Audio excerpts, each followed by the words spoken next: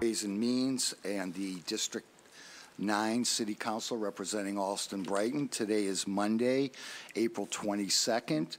We are here with our good friends, the CFO and Budget Director from Administration and Finance to kick off our first overview of the FY20 budget.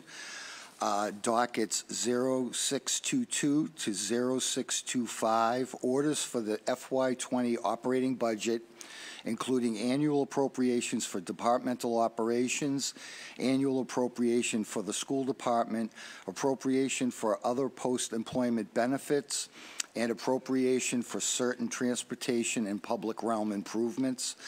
Also dockets 0626 through 0628, capital budget appropriations including loan orders and lease purchase agreements. I'd like to remind folks this is a public hearing, is being recorded and broadcast on Comcast Channel 8, RCN 82, Verizon 1964, and streamed at boston.gov/city-council-TV. I'd ask folks in the chamber to silence your electronic devices. At different points throughout the hearing, we will take public testimony after some measures of questions and answers from my colleagues.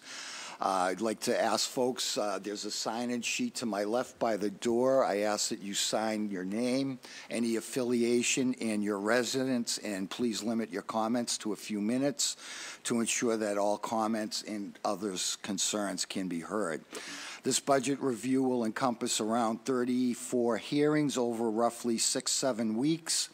We strongly encourage residents, whether here in the chamber or at home, to take a moment to engage in this process by giving testimony for the record. You can do this in several ways. Come to one of the hearings and give public testimony. Come to the hearing dedicated to public testimony on Tuesday, June 4th, anytime from 2 to 6 p.m. We will be here for at least that time frame, and we'll stay as long as we need to hear from everyone who would like to speak on the budget. Send your testimony to the Committee on Ways and Means, City Council, 5th floor, Boston City Hall, Boston, Mass. 02201, or email the committee at ccc.wm@boston.gov. I'd like to introduce my colleagues in order of their arrival. To my immediate left, Councilor at Large Anissa Sabi George. To my far left, Councilor Flynn, Councilor McCarthy, and Councilor Garrison. And to my right, far right, Councilor Josh Zakem and Council President Andrea Campbell right next to me. I will waive any opening statements, and we are being joined as we speak by Councilor Matt O'Malley as well. So with that, I will hand it over to Emma. Great. Thanks. Thank you. Good morning. Thank you, Councilor Siomo, Council President Campbell, members of the City Council. I want to thank you, actually, especially Councilor Siomo, for your partnership and leadership through this process last year as we begin this process this year, knowing that this will be our last process together. But I know we will dive deeply into the details and get right to it. So I'm going to try to be brief this morning. Justin is going to give the presentation that has the sort of heart and detail of the mayor's FY20 budget. But I just wanted to reiterate some themes that we talked about at the budget breakfast when we were all together a few weeks ago about the sort of high-level themes in this budget, and I think what makes it a critical budget that provides essential services for our residents and does so in a fiscally responsible way. The budget totals $3.48 billion. It's balanced, it's responsible, and it provides for new investments here in the city. As I mentioned, it covers many of the principles that we think are essential to our long-term fiscal management for the city. It provides significant new funding for fixed costs, including pensions, state assessments, health care for our employees, debt service, and OPEB, other post-employment benefits. It funds our settled collective bargaining contracts. All of our public safety contracts and 30 others have been resolved through negotiation. 88% of our unions are under contract, and these represent responsible, productive negotiations that are good for our city. The budget also responsibly raises new revenue to invest in transformative investments. Justin will talk about the role of property tax and how critical it is for our funding of our city services. And that means that in order to fund new initiatives and invest in them in the way that is transformative, that we need to also consider new revenue sources. And that is something that we've included here today in this budget proposal. Justin will go into more of those details. And lastly, the budget executes on our long-term plans, not just our commitments to our long-term liabilities, but the long-term plans that our city, our residents, the public have been engaged in helping the city shape plans around climate resiliency, housing, Go Boston 2030, our arts long-term plan, and many others are all represented here in the budget through sustained funding and new investments that we will walk through today. So with that, I'm going to turn it over to Justin and have him really delve into the details of the FY20 proposal. Thank you, Emma. Good morning, councilors. Thank you for having us. As Emma mentioned, my name is Justin Starrett. I'm the city's budget director.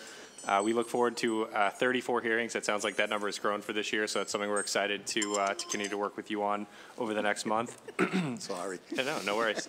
Today, I will do a brief overview of the FY20 and FY20 to 24 capital plan, and then Emma and I are happy to answer any questions. So if you have anything throughout the slides, we can certainly go back and discuss them more.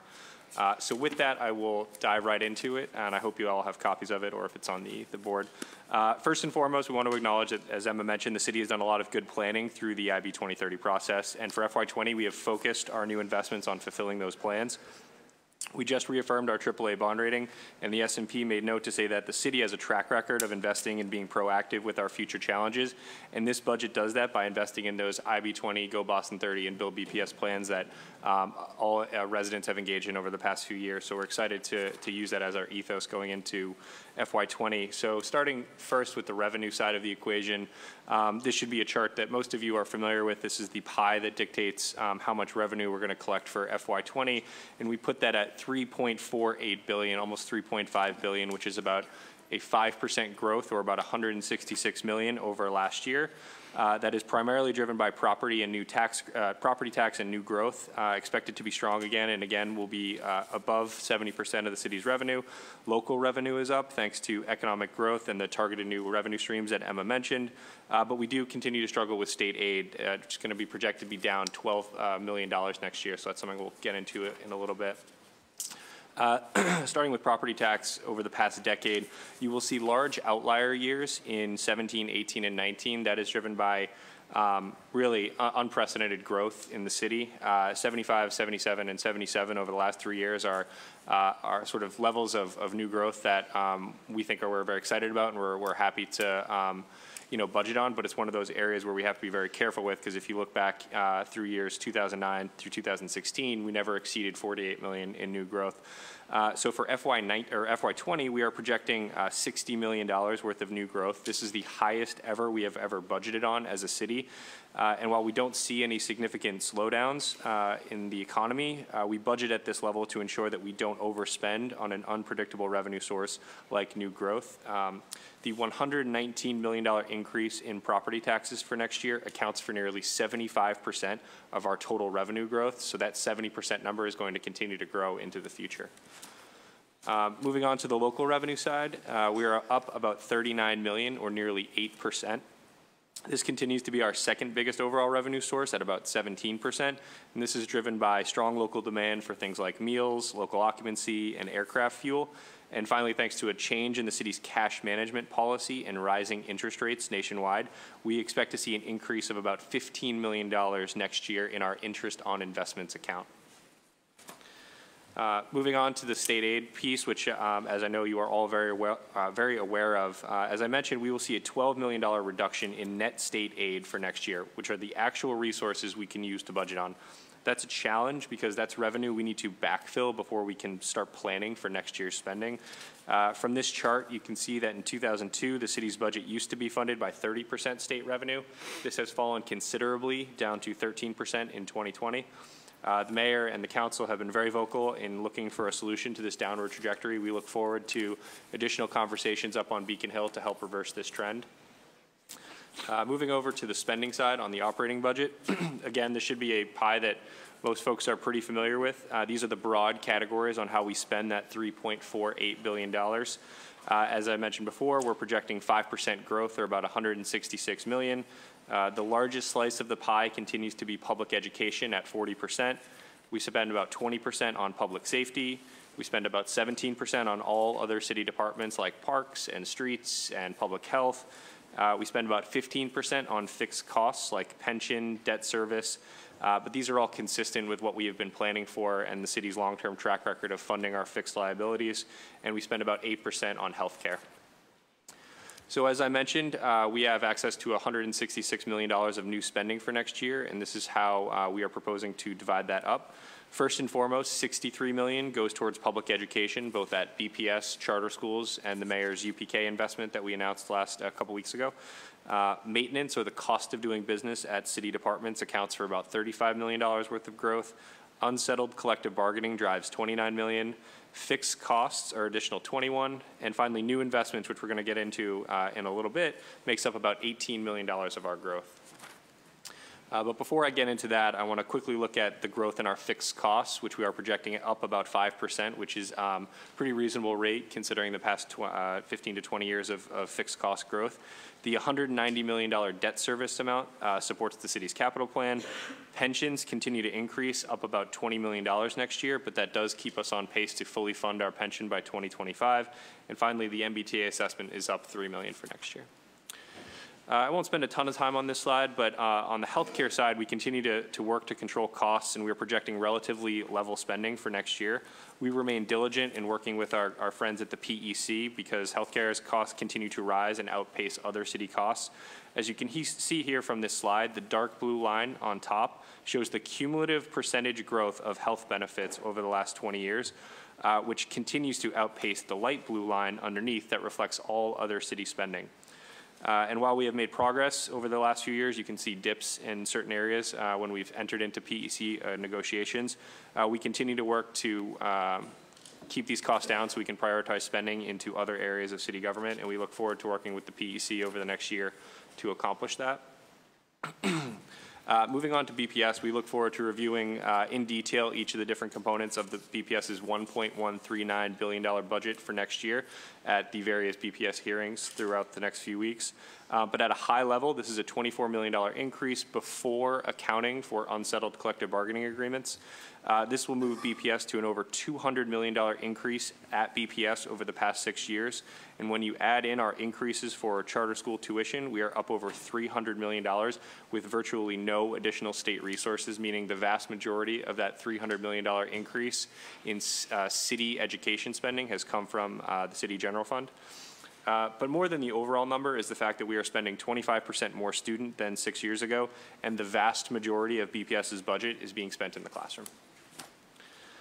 In addition to the investments at BPS, the mayor recently announced the $15 million quality pre-K fund in order to achieve quality UPK for all in the next 5 years. We look forward to rolling this funding out to fill the remaining 750 seats at both BPS and CBOs. So moving on to investments and opportunities, as Emma mentioned, we are very limited in our ability to raise revenue, so we have to find targeted ways to do it and then dedicate that revenue towards areas that we know are going to make meaningful impacts on our residents' lives. So the first one I'll touch on is something the mayor announced last week, and that there was actually a city council hearing on at the end of last week on the short-term rental law, including increasing the local room occupancy excise tax by 0.5 to 6.5%. This will allow the city to generate an additional $5 million annually that we can dedicate towards housing needs. In the first year, the city is proposing to use that $4 million to create 50 new units of permanent supportive housing and $1 million to create housing and employment pathways for young adults. In addition to our homelessness investments, we are proposing to increase city funding for affordable housing creation and to support homeowners and renters. This includes $650,000 for the additional dwelling unit program, $100,000 for the intergenerational home share program, and $100,000 for additional housing inspectors. We're also going to dedicate more funding for fair housing marketing, supports for the housing court, and more funding for the home center. All told, the city-funded portion of D&D's budget is slated to go up by nearly 50% next year. Again, in FY20, we know that we need to identify new resources, so we are proposing to build on the successful performance parking pilot program. Expanding this approach will both improve the availability of parking, reduce congestion, and generate $5 million to expedite key Go Boston 2030 projects. This new funding will go towards $4 million for the city's Walkable Streets program, $2.6 million to improve commutes, whether that's through dedicated bus lanes, major bike corridors, or traffic signal improvements, and $500,000 to support 4 new public plazas to revitalize underutilized space in the city. Moving on to some of our other investments, we are very excited about our arts and library investments for next year. For the libraries, we have a very robust capital plan to redo the vast majority of libraries throughout the city, but with that comes increased demand for services. So we're proposing to add $400,000 to expand print and digital collection resources to reduce wait times across the branches, $140,000 for teen and youth librarians to meet the demand at the teen and youth centers throughout the libraries, and $350,000 in security and outreach supports to make sure that the libraries remain the welcome and opening and safe places that they are. And on the art side, we're really excited about building on the city's commitment to expand art, and we're including $450,000 in new annual grants for the Artist in Residency program and individual artist grants, which were previously funded by grants that were slated to go away. So this is a really exciting investment in the long-term future of arts funding to put it into the operating budget to make sure that it has a home going forward. We also include new permanent staff for communications and artist resources to make sure that they have access to staff to support their projects. On the public safety side, we continue to make investments in the health and safety of firefighters, including over $1 million in industrial cleaning for firehouses, critical facility repairs, and equipment. We also are bringing on 8 new fire engines, bringing the total to 48 over the past few years. That's over 60% of the fleet having been replaced. For police, we have new funding to support a police class of 120, new forensic staff to meet the new requirements under the recently passed criminal justice law at the state level, and new community engagement bureau staff. And finally, for EMS, we will expand the successful CAT teams, the community assistance teams that were launched in 2018, and purchase new ambulances to support the historic levels of sworn FTEs that we have at EMS. For outreach and health and recovery services, we have new anti-violence staff at BCYF. We have $100,000 in new senior programming for AIDS Strong, $300,000 for more Boston Public Health Commission prevention, testing, and outreach around HIV, HCV, and STIs. And then on the Office of Recovery Services, we will expand outreach and engagement efforts with 4 new positions in the Sustains program, and we will grow the office by over 35% to more effectively provide support for those in need.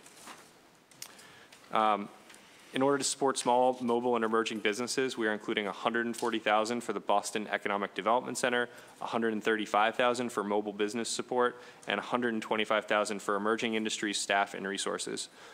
We will continue to diversify our public safety departments, including dedicated EMS staff to recruit diverse candidates and scholarships to remove financial barriers.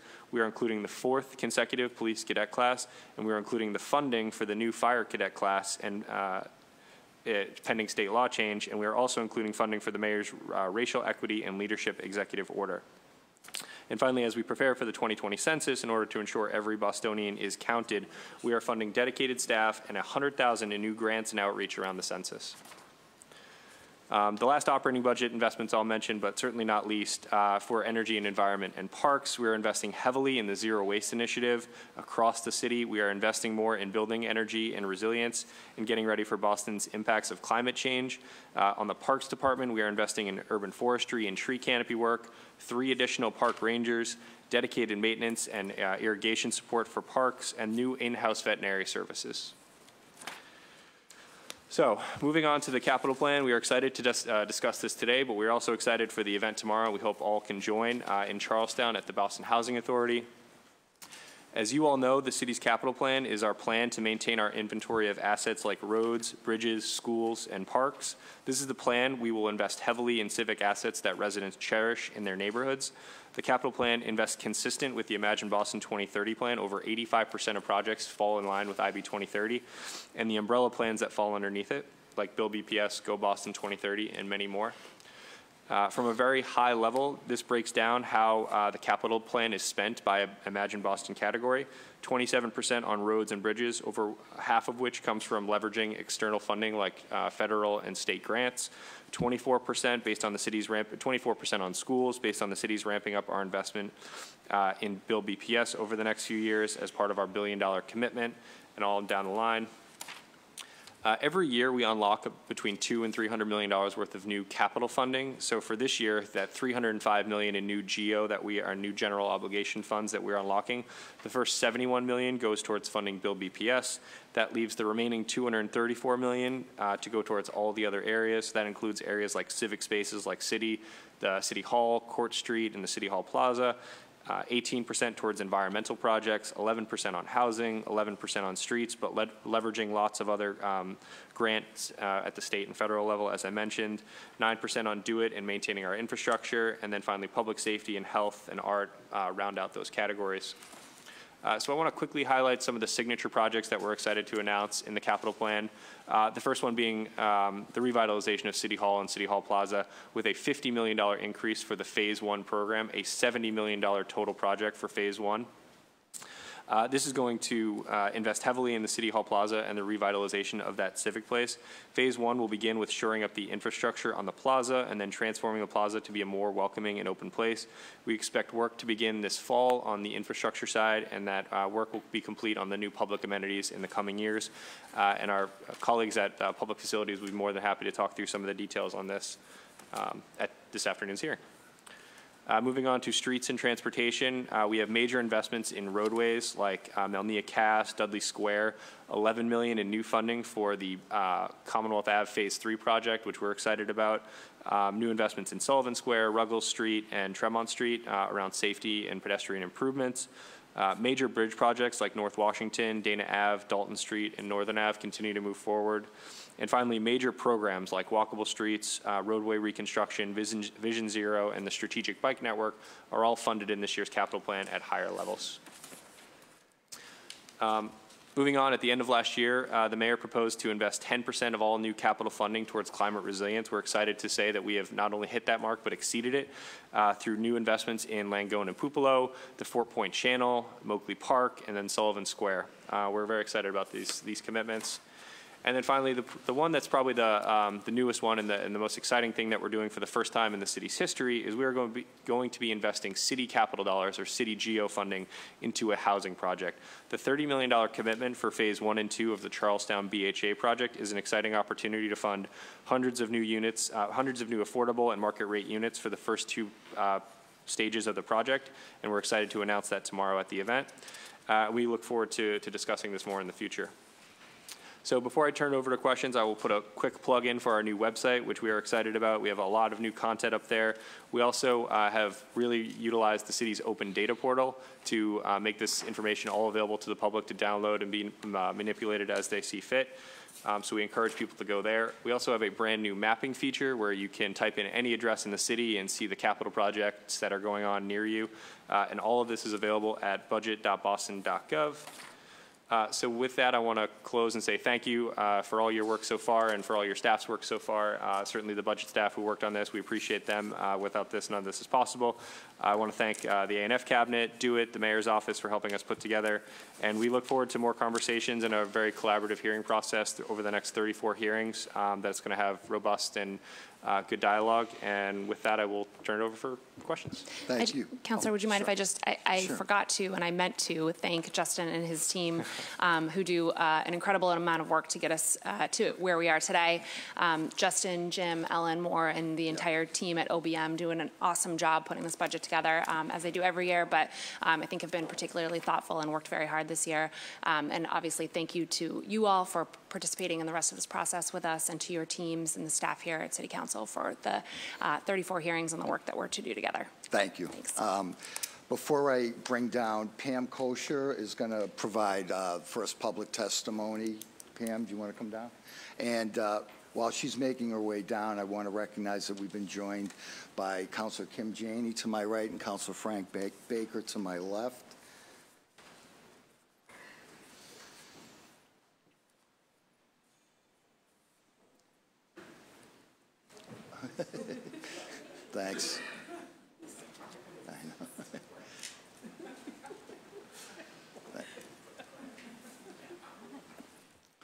Good morning. Good morning. Morning. Chairman Siomo and City Councilors, thank you for this opportunity to testify regarding the fiscal year 2020 budget. My name is Pam Coker. I am the president of the Boston Municipal Research Bureau, and I am also a city resident. The fiscal health of the City of Boston is a high priority for the Research Bureau.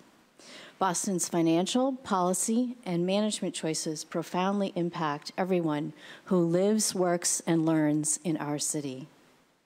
The proposed budget totals $3.48 billion, a $166 million or 5% increase over fiscal year 19. Yet the city's annual budget is more than a document about revenues and expenditures. The budget is a policy document that indicates the city's priorities for the coming year and how it is preparing now to be in a position to meet future challenges.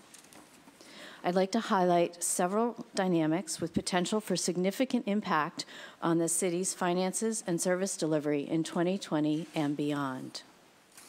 First of all, economic growth, the upside and the downside. In recent years, Boston has experienced unprecedented economic activity, bringing with it both additional resources, as in the fiscal year 20 budget projects growth across all tax revenue accounts, and challenges, as we've discussed here together already, rising housing costs, congestion, and greater economic inequality. The city has been conservatively budgeting its revenue accounts, including property tax revenue related to development, and must continue this practice throughout this period of economic growth. The city also needs to continue to be conservative in its reliance on that new property tax revenue to support recurring operating expenses in preparation for managing through an economic downturn. In other words, being very careful about what programs are sustained with revenue that may at some point stop rising and rising. This budget, as already noted, includes revenue strategies to address city challenges and reduce its reliance on property taxes, the parking meter rate increases to address transportation challenges, and to address housing challenges by increasing its hotel room occupancy tax to 6.5% as now allowed under state law. On to public works, specifically trash and recycling. Due to the shifting dynamics of the global recycling market, Boston and cities across the country are facing sharp increases in recycling costs. In fiscal year 2020, the Public Works budget is expected to grow by $9.5 million, an 11% increase in just 1 year. This is driven by a $7.9 million increase in the garbage, waste removal, recycling account. This means recycling could be more expensive than trash disposal. Now, although the recycling market could readjust over the long term, the city must explore all options to reduce these costs. On to education. Boston is challenged by state education aid programs that fail to recognize the BPS student population's high concentration of high-need students, and state programs also fail to fully fund the charter tuition reimbursement. While momentum is building for the state to both invest more in education aid to cities and towns and to adjust the state education aid program, which determines how the aid is distributed to cities and towns, any reworking of state education aid programs must recognize Boston's concentration of high-need students and include a commitment to fully fund the charter school tuition reimbursement. As far as the Boston Public Schools, from FY19 to 20, the Boston Public Schools budget is expected to grow by less than 2% to $1.139 billion. But this does not yet include any contractual increases for members of the Boston Teachers Union. The school committee and the Boston Teachers Union are in negotiations on a new contract that will significantly increase the budget moving forward and also presumably include retroactive payments. This new contract, still under negotiation, is a reform opportunity. It must include provisions that will affect student achievement. The two previous contracts were expensive and teacher-centric, pushing the average teacher's salary to $97,000. On to capital spending. This fiscal 2020 budget devotes a very modest 5.4% of its operating budget to borrowing costs for investments in improving city infrastructure and facilities. The city could increase its borrowing costs up to 7% without jeopardizing its AAA bond rating. In other words, Boston should use its supreme creditworthiness to support greater borrowing for the planning imperatives it has identified, including Go Boston, Climate Ready Boston, and Build BPS. My last point is about personnel costs, which continue to drive expenditures. As the city population grows and needs to address both today's challenges and the futures, both the administration and the City Council should pay particular attention to managing personnel levels. So those levels and related salary and benefit costs both meet growing city needs and are affordable for the city to sustain. In conclusion, Boston needs to continue to be very thoughtful in managing expenses and, at the same time, prudently maximizing opportunities to invest in meeting the challenges of today and tomorrow. Thank you. Thank you, Pam. We've since been joined by at-large City Councilor Michael Flaherty. Thanks, Michael. I have my advanced technology, so I'll set it for 5 minutes. Hopefully you'll hear it, and I'll be able to move on to my colleagues from there on. Let me jump in first, if you don't mind. There we go. Can you speak a little bit about what you anticipate to be free cash certification this time around? We should be getting word on that relatively soon. Sure. So we're actually in the process of finalizing that for last fiscal year, FY18. I think there will be a moderate increase in the amount of total free cash certified. Our financial statements at the end of FY18 ended with a $21 million surplus, and so those are the considerations that will impact free cash for the last fiscal year. And how much is actually in that fund balance currently? At the end of FY17, it was in excess of $340 million. Great. And we ended FY18 with a relatively modest surplus, so that would be directed to free cash once it's certified. Right. Are we using any free cash to pay any of the operational and/or capital? I mean, obviously, we're paying some of it. So we're budgeting on $40 million worth of free cash that we dedicate towards OPEB liability, and we expect to be able to fund that with the $300+ million balance that we have. While we're on OPEB, can you give us just a brief synopsis of where we are with our pension liability and what our OPEB liability is in our strategy going forward to fully fund our pensions and hopefully OPEB at some point? Sure, absolutely. So based on our last valuation, which included returns through calendar year 17, we're about a year and a half into the next valuation that we'll have to do at the end of this year. But based on the last valuation, we had a schedule that put us fully funded in 2025. Actually, I think the contribution in 2025 already starts to dip in that schedule because with the max year being 2024. And the payments in those out years, as Justin mentioned in his slide, every year we have planned for an 8.85% increase in our contribution to our pension schedule. This year, because of the demographics, ours is actually more like 9.7% increase. And so it does depend on sort of where those retirees are, whether they're in our system or BPHC or others. And so in the out years, those pension dollars will exceed, again, another, I think it's something like $350 million in that highest payment. When we have fully satisfied our liability, we will then redirect those resources. There will still be some pension cost, obviously. They will still be paying for the retirees as they sort of come into the system. But the balance between that high water mark and what the new balance will be, probably over $100 million. And we expect that we would dedicate much, if not all of that, to OPEB liability. So that's about a $2.4 billion liability. It's our next long-term liability that we will then, I think, be expected from rating agencies and others to start taking a significant swing at. And so that's what we would propose to do. Obviously, we'll have to see what the world looks like in 2025 in terms of how exactly that shakes out and what that exact dollar amount is. I think we wouldn't presuppose to know exactly what that looks like now, but the plan is basically to redirect those pension savings over into the OPEB liability. Right. And I believe we started the OPEB trust 2009 or 10, so we got almost a $500 million in there, which obviously we can use to lower that debt. Right. At that point. I just want to talk a little bit about FTEs. I saw an increase of about 146 FTEs.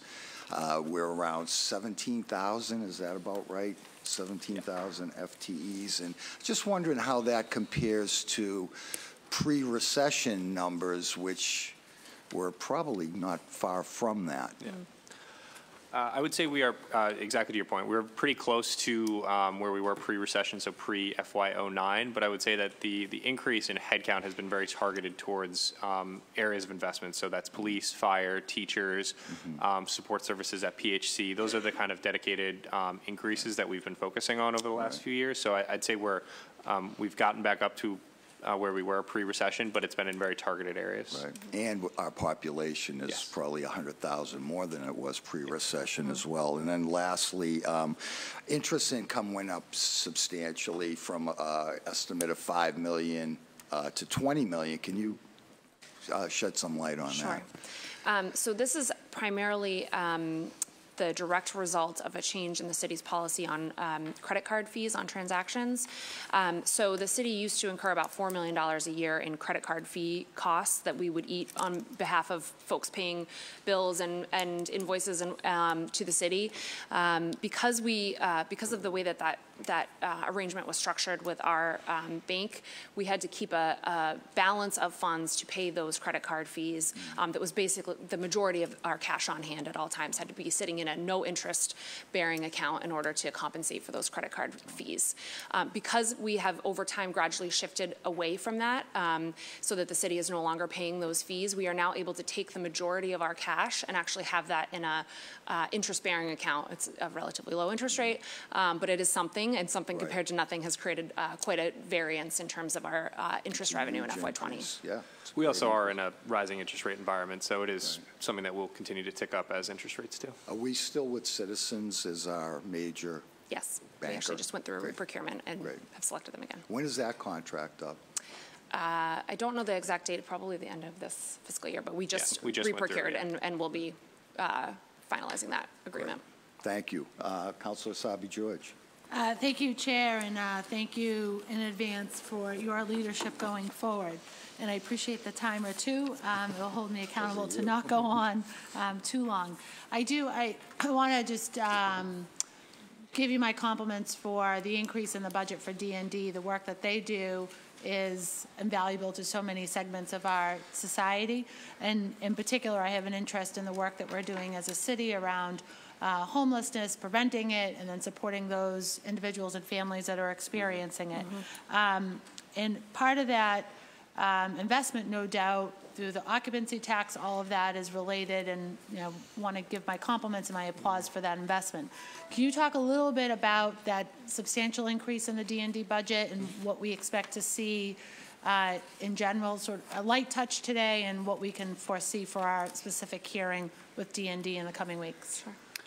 Yeah, absolutely. So I would say the overall increase at D&D is about 45%. It's over $6.5 million, $5 million of which comes from new funding that is generated from the increase in the local occupancy tax.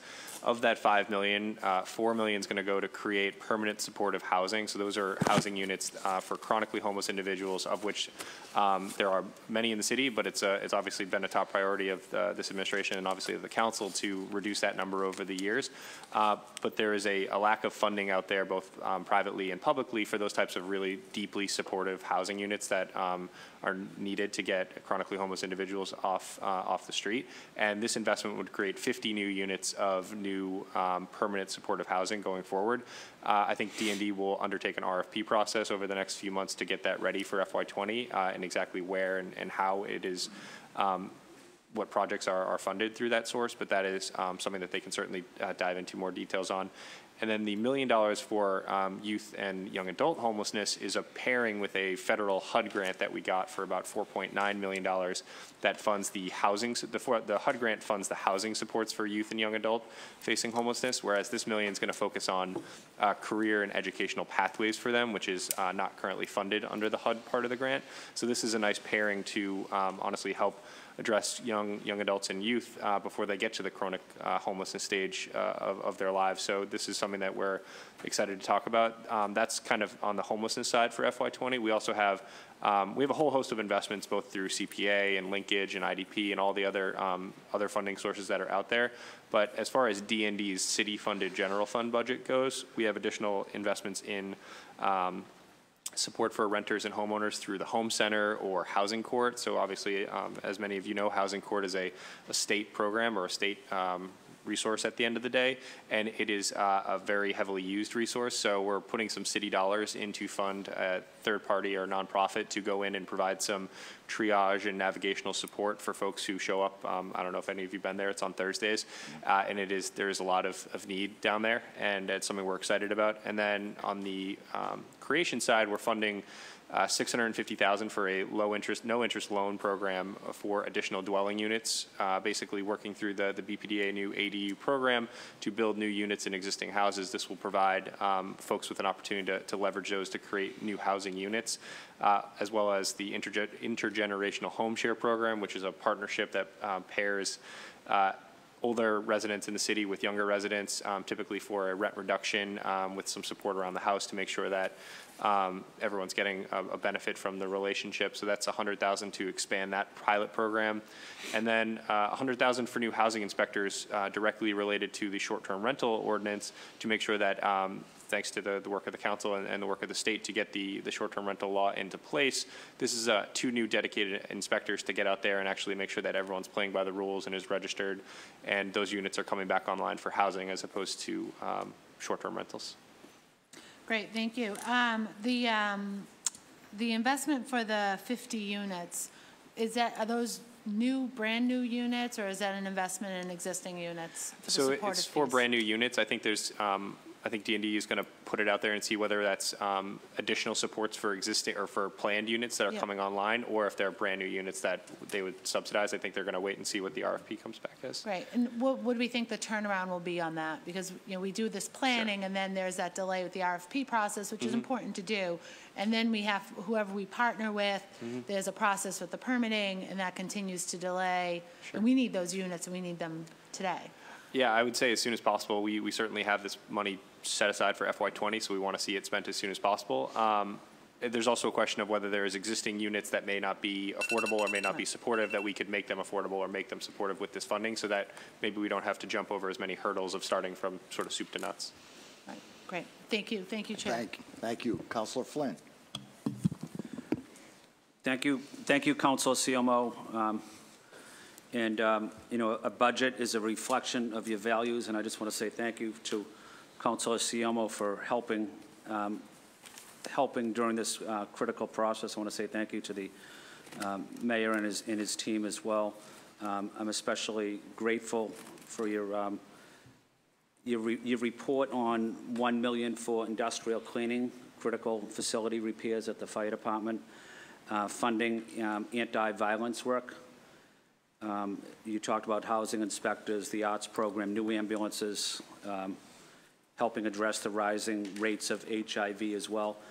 I'm also grateful for your work on adding money for the language and communications access program. That's something that's been a top priority of mine since I started, but more importantly than that, it's a top priority for the residents in my district. So thank you for your work on improving and increasing money for that department. But can you talk a little about what that money will be used for? Sure. So we're proposing a $200,000 increase to that program to about $430,000 total, if I remember off the top of my head. That funds dedicated staffers, and it's also going to fund core supports for different departments. So there's obviously a whole host of different needs people have, whether it's translation services or documents in different languages or direct not consultants, but direct translators to be available. So that funding will be available centrally for different departments to access. So as either constituents or residents call in and they need sort of a dedicated translator, that funding is available for that. Or if they have certain documents or certain materials that they need to get out to the public that needs to be reflected in other languages, that's what that funding is used for. Yeah, thank you, Justin. I also know it's, you know, helpful, that department is very helpful to those with disabilities on child care issues as well. 84,000 people in our city have one disability, at least one disability, 84,000. 22% of those are people with hearing-related issues.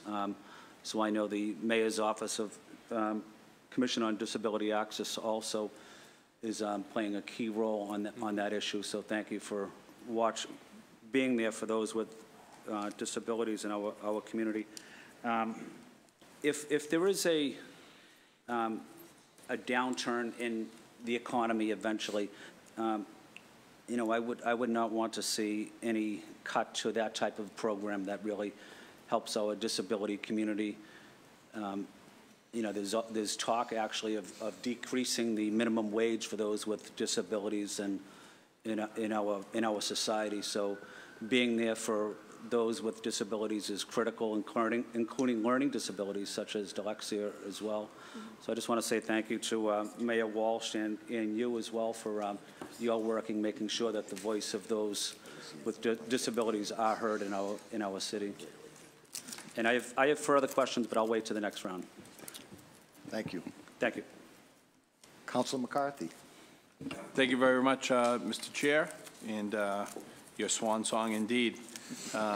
Here we go.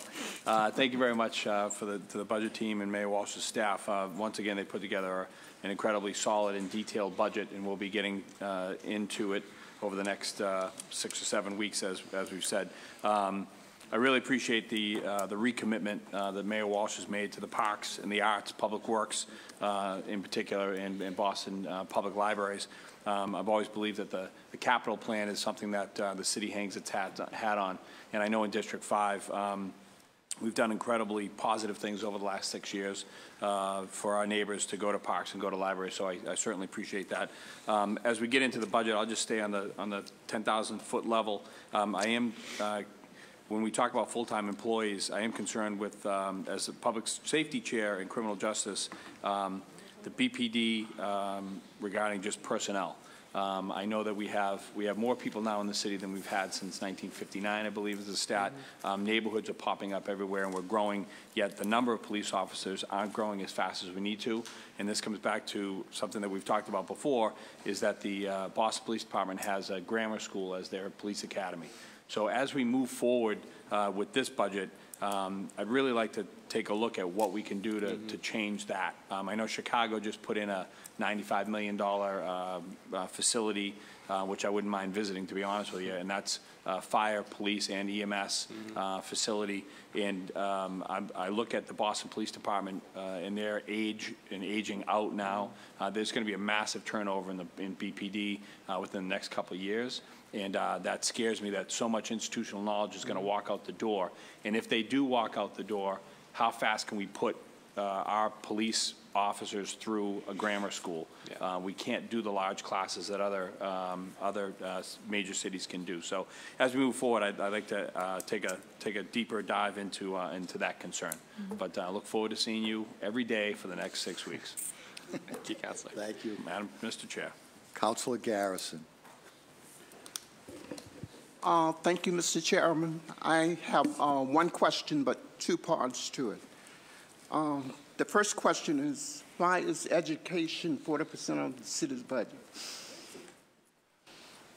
I think education is one of the great equalizers when it comes to solving things like equity and achievement gaps and opportunity gaps throughout the city. 40% is probably less than what other cities like, outside of Boston spend on education, but it is the #1 priority, I think, for this administration and the mayor is to fund public education. We have 65,000 kids in the system, 10,000 at charters, about 55,000 at BPS. So that is a huge population of kids and young adults to educate, and it is a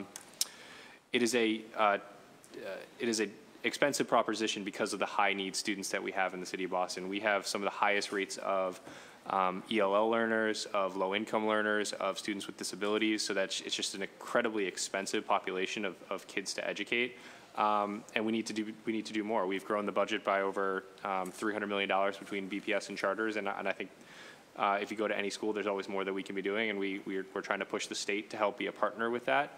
But we've had to go it alone for a little bit. Let me just say, I think 40% of the city budget is a lot of money. The second part is how much of this money goes to charter schools? Sure. So the charter assessment for next year is what we owe to the state. It's about $207 million, if I'm remembering correctly, and about $1.139 billion goes to the Boston Public Schools. 210. Thank you. Thank you. Councilor Sakam. Thank you, Mr. Chairman. I want to just, Councilor McCarthy began part of discussion about something that I want to talk about during this budget season, along with the kudos on the parks investments, particularly the Rangers, which is something I know many of my constituents are very excited about. But is, public safety and our staffing levels at BPD. That is something that year in and year out, or week in and week out, when I'm talking to constituents, people in our neighborhoods, they feel the need. Whether, I think BPD does a great job of keeping this city safe. Violent crime compared to our peer cities, the stats are remarkable here. But there's a lot more going on, particularly as, hundreds of thousands of people come into this city every day to work, when they're coming in for parades, when they're coming in for marathons, when we hopefully will have 2 more championship parades coming up fairly soon. These are, this is, I digress a little bit into the fun and games of it, but this is very serious, and I would love to see a plan both for upping our permanent staffing levels. I don't know whether it's a question of a physical facility for training, if that's the holdup in the pipeline, if it's interest, if it's civil service rules, but I think both for holding down overtime, which continue, I know we'll get more into that in the actual BPD and the public safety hearings, but that's always a significant cost, and it's somewhat unpredictable, of course, because we have political protests, we have these championship rallies, although we probably should put a line item in moving forward for championship parades in the city of Boston for our public safety budget. But it is a real problem, and it particularly addresses, I think, some of the smaller quality of life offenses in the city of Boston. I regularly talk to our commanders at D4 and A1 in my district, and if they have to have officers responding to maybe less serious crimes as from a standpoint of violence and that sort of thing, they're out of circulation for a couple hours, and we need more folks there. We need officers to be able to be on the street, and we need to address, I think, overtime issues. So can you speak to that at all and where we're looking at staffing levels, particularly for BPD? Sure. So I'll let Justin probably speak more about the details, but I think the thing to note about this year's budget is that the class size does include an incremental increase to the overall BPD force, consistent with last year's increase, which was 130 class size. Is that net, or is that? That's gross. So okay. there is some expectation that obviously not everyone will, but that is factored in, right? And Justin's team does a very nice job with both police and fire of working with those departments as we onboard classes to see if there have been fluctuations in retirement rate or something else that would allow us to bring more people on in the class than what we have planned for in the budget, so that we can make sure that we are getting the number of new police officers or new fire folks that we know are essential and that we've budgeted for, and that doesn't slip. Can you, just before you go, can you just, so what's our current BPD sworn officers staffing level, and what's the goal for that? Let me get it, see if I can get it. So I believe it's 2885, which is up about 50 over the last few years. I would say there's two things. I think we completely agree that there is a capacity issue when it comes to the physical space.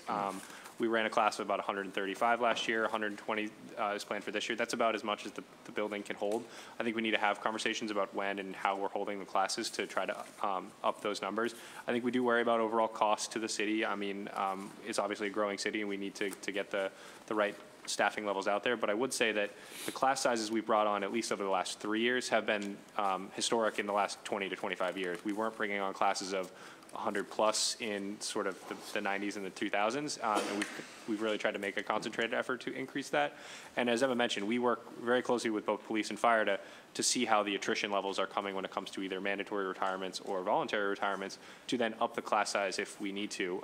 If we get to a point at this time next year or in November next year, say when the next police and fire class starts and either attrition is higher or more people have retired, it's actually cheaper for us to continue to add officers. So it's something we work closely with both police and fire on. And as far as addressing overtime, I mean, obviously the more officers we have, the lower overtime is, but obviously there are, OPEB costs and pensions with that. I mean, how are we adjusting how we look at that? I mean, my view, and I think we see whether it's, studies on, fatigue, on overwork, on working details, and then mandatory overtime and this and that. I mean, there are others. It's not just a dollars and cents question, although that is a big part of it. Is there any view? And again, if these are more appropriate for BPD, I'll bring these up during their budget hearing as well. I think they're certainly the experts that answer the on-the-ground questions about the minimum manning hours and sort of the minimum staffing levels. But I'd say from a budgeting perspective, we try to hold the number of hours constant year over year and just try to adjust for the cost of the collective bargaining agreements. That's a target for both police, fire, all overtime accounts to try to hit, and that's something that we work with them on a weekly basis to meet with them and say, okay, how are you hitting your targets? How are you hitting your hours? To try to keep those numbers down as much as possible. And I think that while there clearly is an nexus between number of officers and overtime, the sort of exact ratio of what that is, we continue to work to understand that because it hasn't been clear to us that what exactly that sort of trade-off is. Just to answer your question, I think this is the number you said, Justin, but the class of 120 is the plan is for it to net 90. Like we said, we continue to chase that as we move towards implementation next year to see exactly how many will fit based on retirements. And that total would get us to 2,228 officers, which is up 50-ish from 2015. Okay.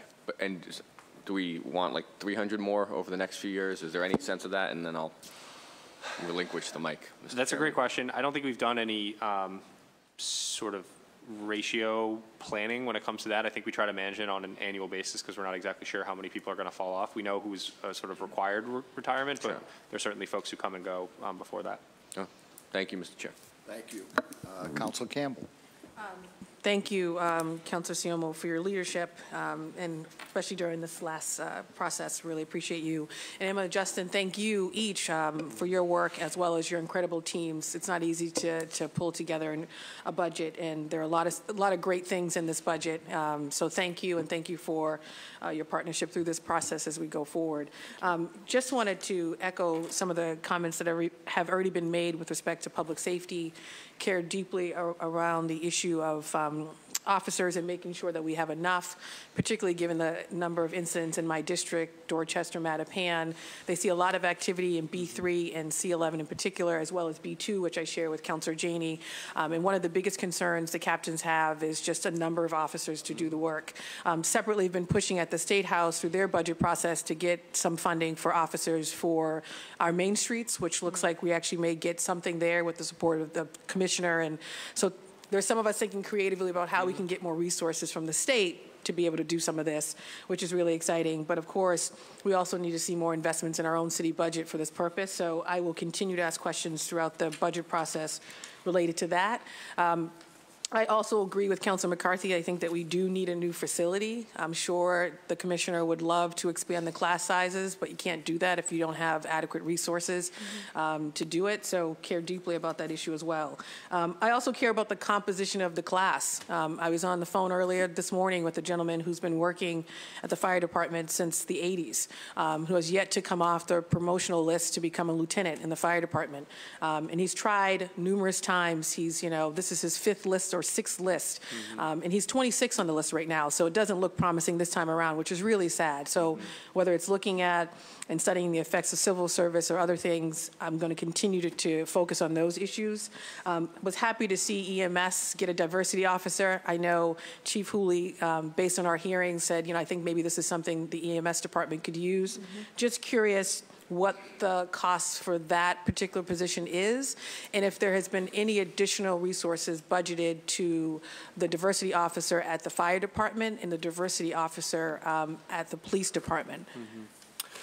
So I can speak to the first one, EMS. So the total cost of the investment at EMS around recruitment and diversity is about $140,000. Of which some of that is salary and some of that is to continue the very successful City Academy program that we had, where we funded the scholarships for folks to get into the program. So that's a mix between those two. I can get you the exact numbers on the salary. As far as additional resources for the diversity at police and fire, I think the two big investments are an additional cadet class at police, so that's building on the successful model that we have there, and then funding for the fire cadet class, which obviously we're waiting on state law change for, but we did include $175,000 to fund the first fire cadet class next year. 175? Yes. And I'm assuming that Juan at BPD and, Gaskins at BPD and Juan at Fire Department won't see additional resources in sort of their office, their diversity office. So would I have to get you the specifics on their organization specifically, but I think through the overall process, obviously, we can take a look at that. Okay. I always push for that because I think if you have someone who is the diversity officer, they need a budget of their own and human capital, I think, to be as effective as possible. I know you can pull at other positions in the department, but I think that gets a little challenging based on the hearing that we had and hearing from them directly. I would also say we do include we did again fund the $500,000 for the racial equity training that we did. That's in the Human Resource Department budget that they have access to, so that's certainly another pool of funding that could potentially augment their resources. Yep. Okay, I'll continue to ask questions around that too. And then I think just for time's sake, couple of questions on the quality pre-K investment, and this may take me through a second round. So the $15 million covers how many additional seats? 750 additional seats. And that's down from the original number of the gap being, I think it was 1,500 at some point. So I'm assuming we did something to close the gap with respect to those other 750 seats. Right. And what was that? It's been a really years of investment in bringing on new seats over the course of several years. Last year was 80 seats, I believe. And so we've kind of each year taken a chunk out of it and added additional capacity. This year's budget both sort of maintains the seats that we've already added by backfilling for a state funding cut, as well as expanding into the UPK fund so that we can continue the expansion to reach sort of full uptake. Is there a list for the 750 seats that were already satisfied, the 80 seats you just spoke of, Emma?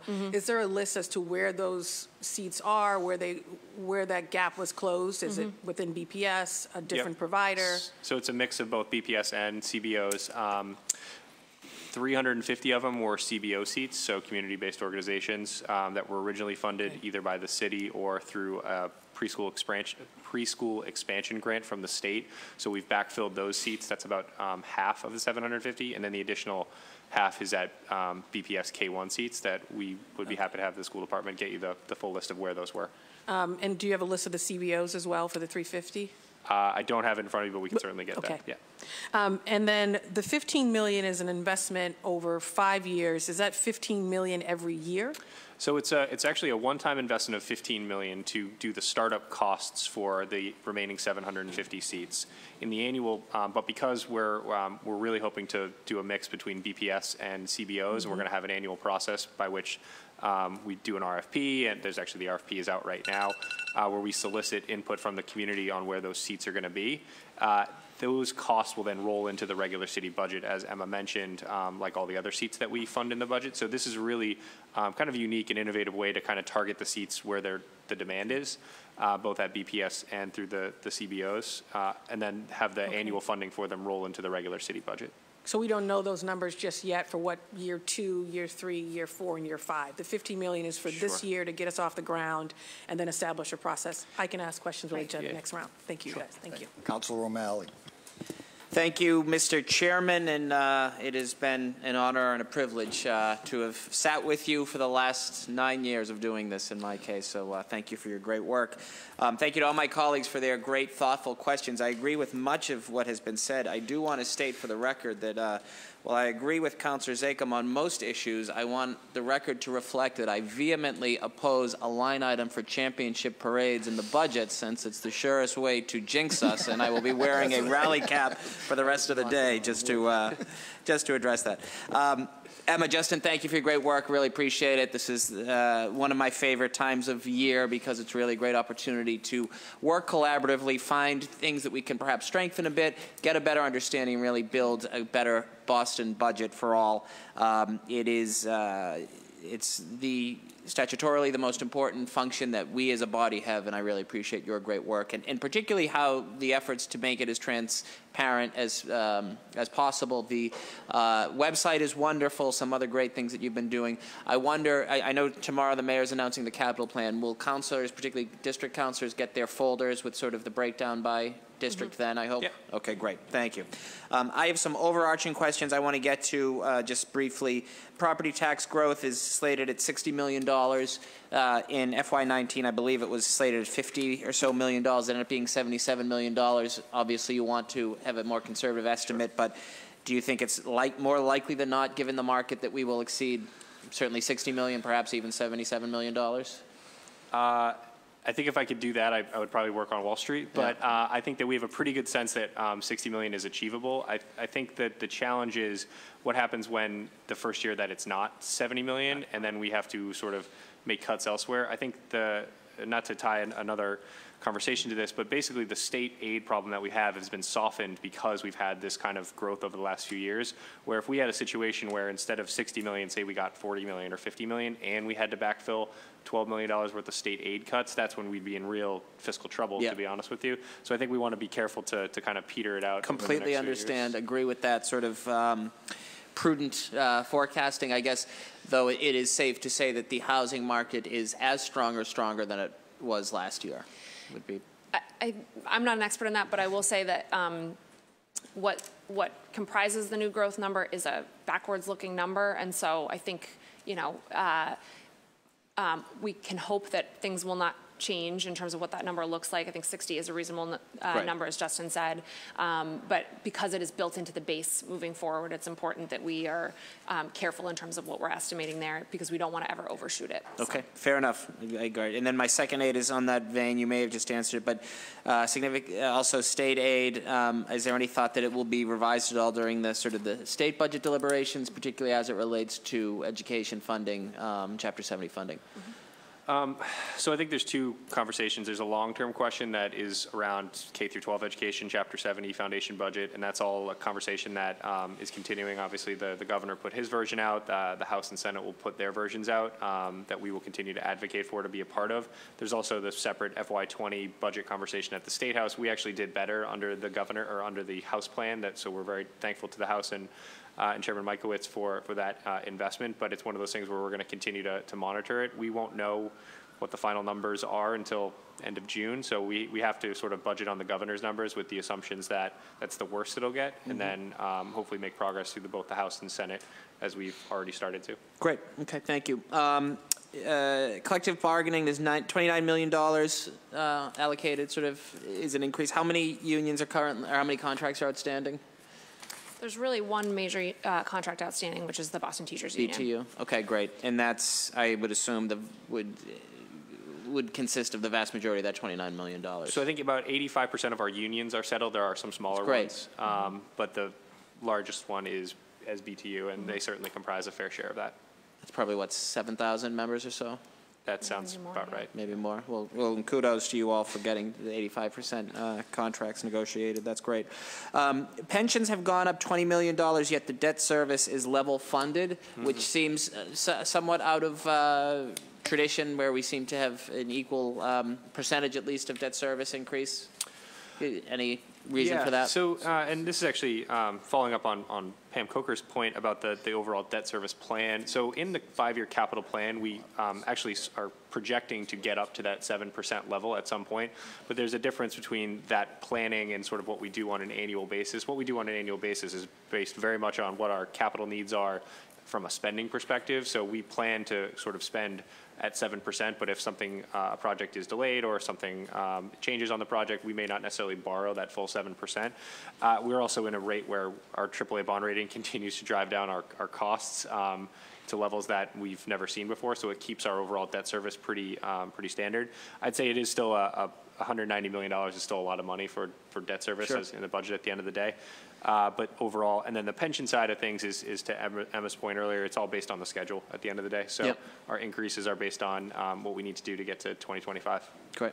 Okay, thank you. And then finally, I will use the appropriate hearings as we go forward to articulate what my focus really will be at this year's budget. Obviously on education and actually increasing education funding, Safe Streets Vision Zero, environmental sustainability issues, of course, and for proper funding there.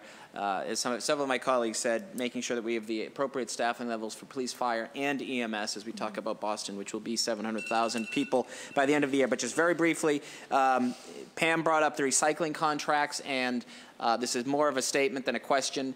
It is chilling to me that it's quite likely we will be paying more for a tonnage tipping fee for recycling than traditional trash pickup. If there's any way we can find the funding to at least pilot a curbside composting program in this year's budget, we could decrease up to a quarter of our trash that's picked up every week, and that will really be a transformative way. We have to do it. There is no doubt there'll be some upfront costs, but it will save taxpayers money over the long haul. Thank you, Mr. Chairman. Thank you. Councilor Janey.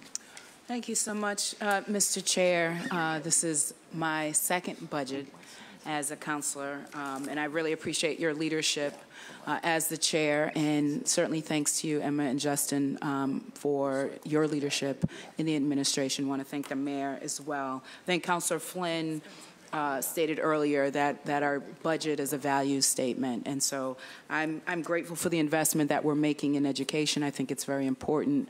One of the things that you didn't mention, or I didn't hear you mention in response to a colleague who questioned why we spend such a large portion of our budget on schools. This is the largest city department as well, yes? Yes. Okay. And because we're not getting the money from the state that we should be getting, the city has to spend more of its money in education, yes? I would say that that would go into the overall pie, and that could certainly help us expand it. I think spending on education, we spend about $20,000 per student. That is similar to other suburban, communities like your Westons and your Wellesleys of the world. So we're spending a fair amount at the Boston Public Schools, but we know that there is always a need for more, and we just need to partner with all the other priorities that have been laid out today and that we want to be investing in. We just have to be diligent with what we're spending both at BPS and in other places because we don't have that state support at the end of the day. Right, and we still need to get that state support.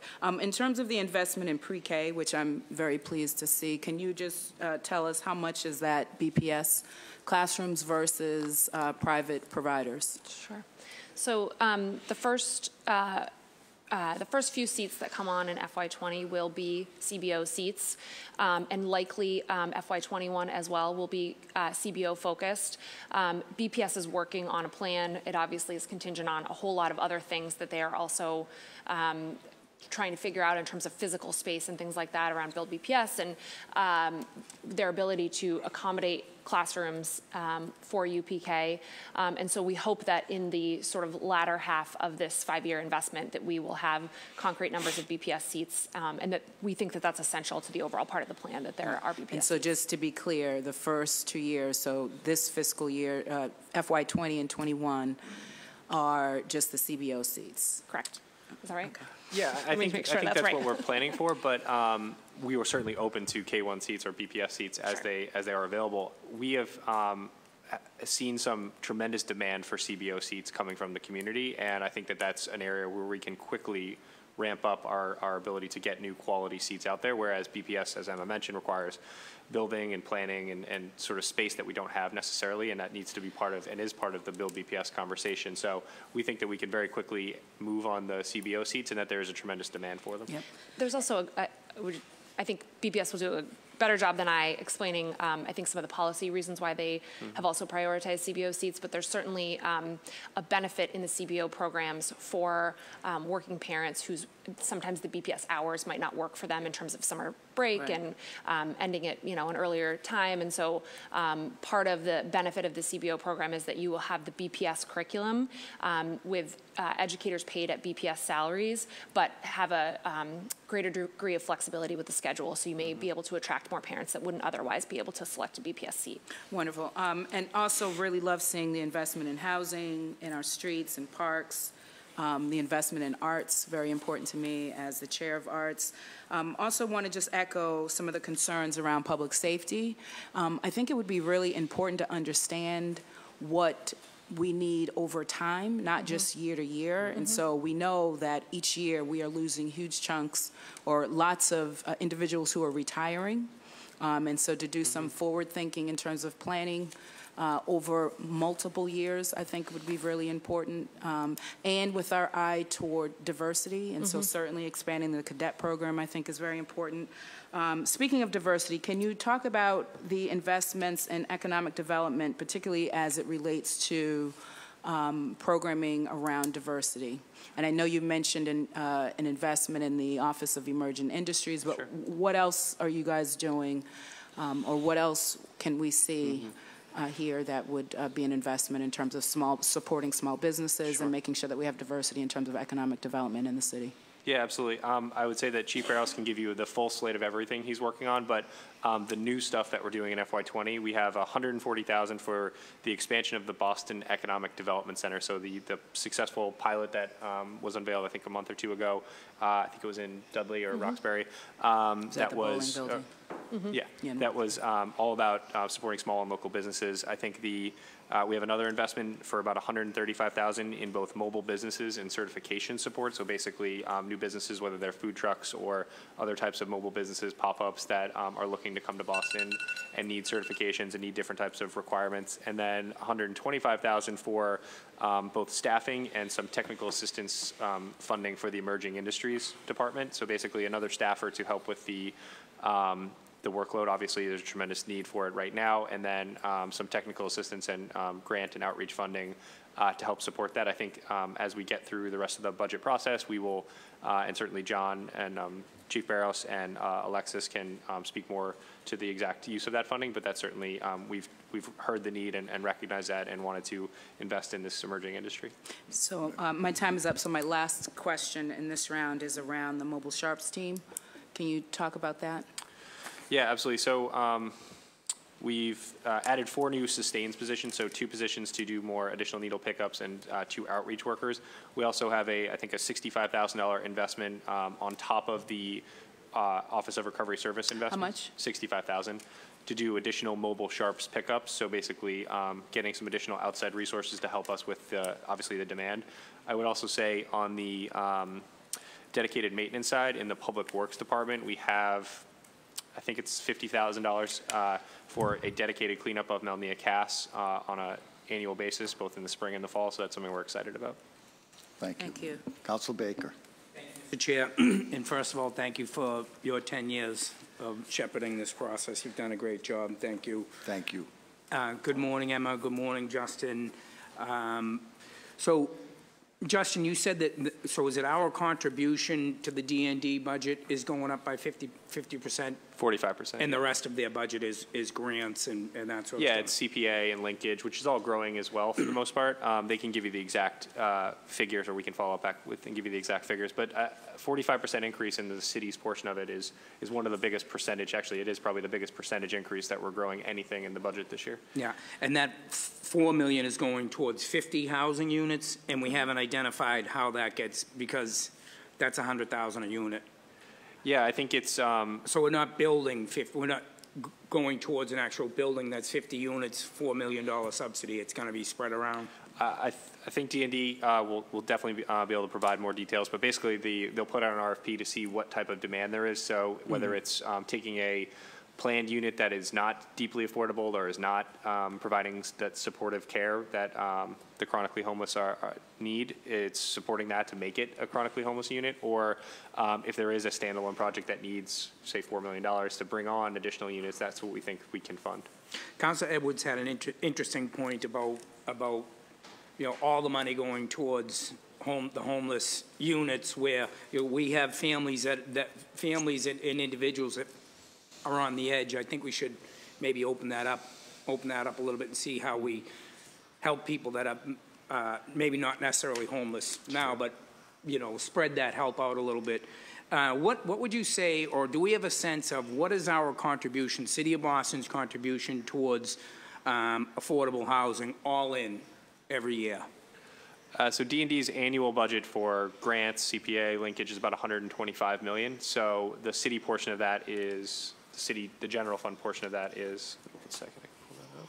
And would you say 125 million? That all goes towards affordable housing, retaining units, new units online. That's all D&D, so all the housing efforts. So that's homelessness, affordable housing, tenancy preservation, senior housing, all the different programs that they run. That's their all-in budget.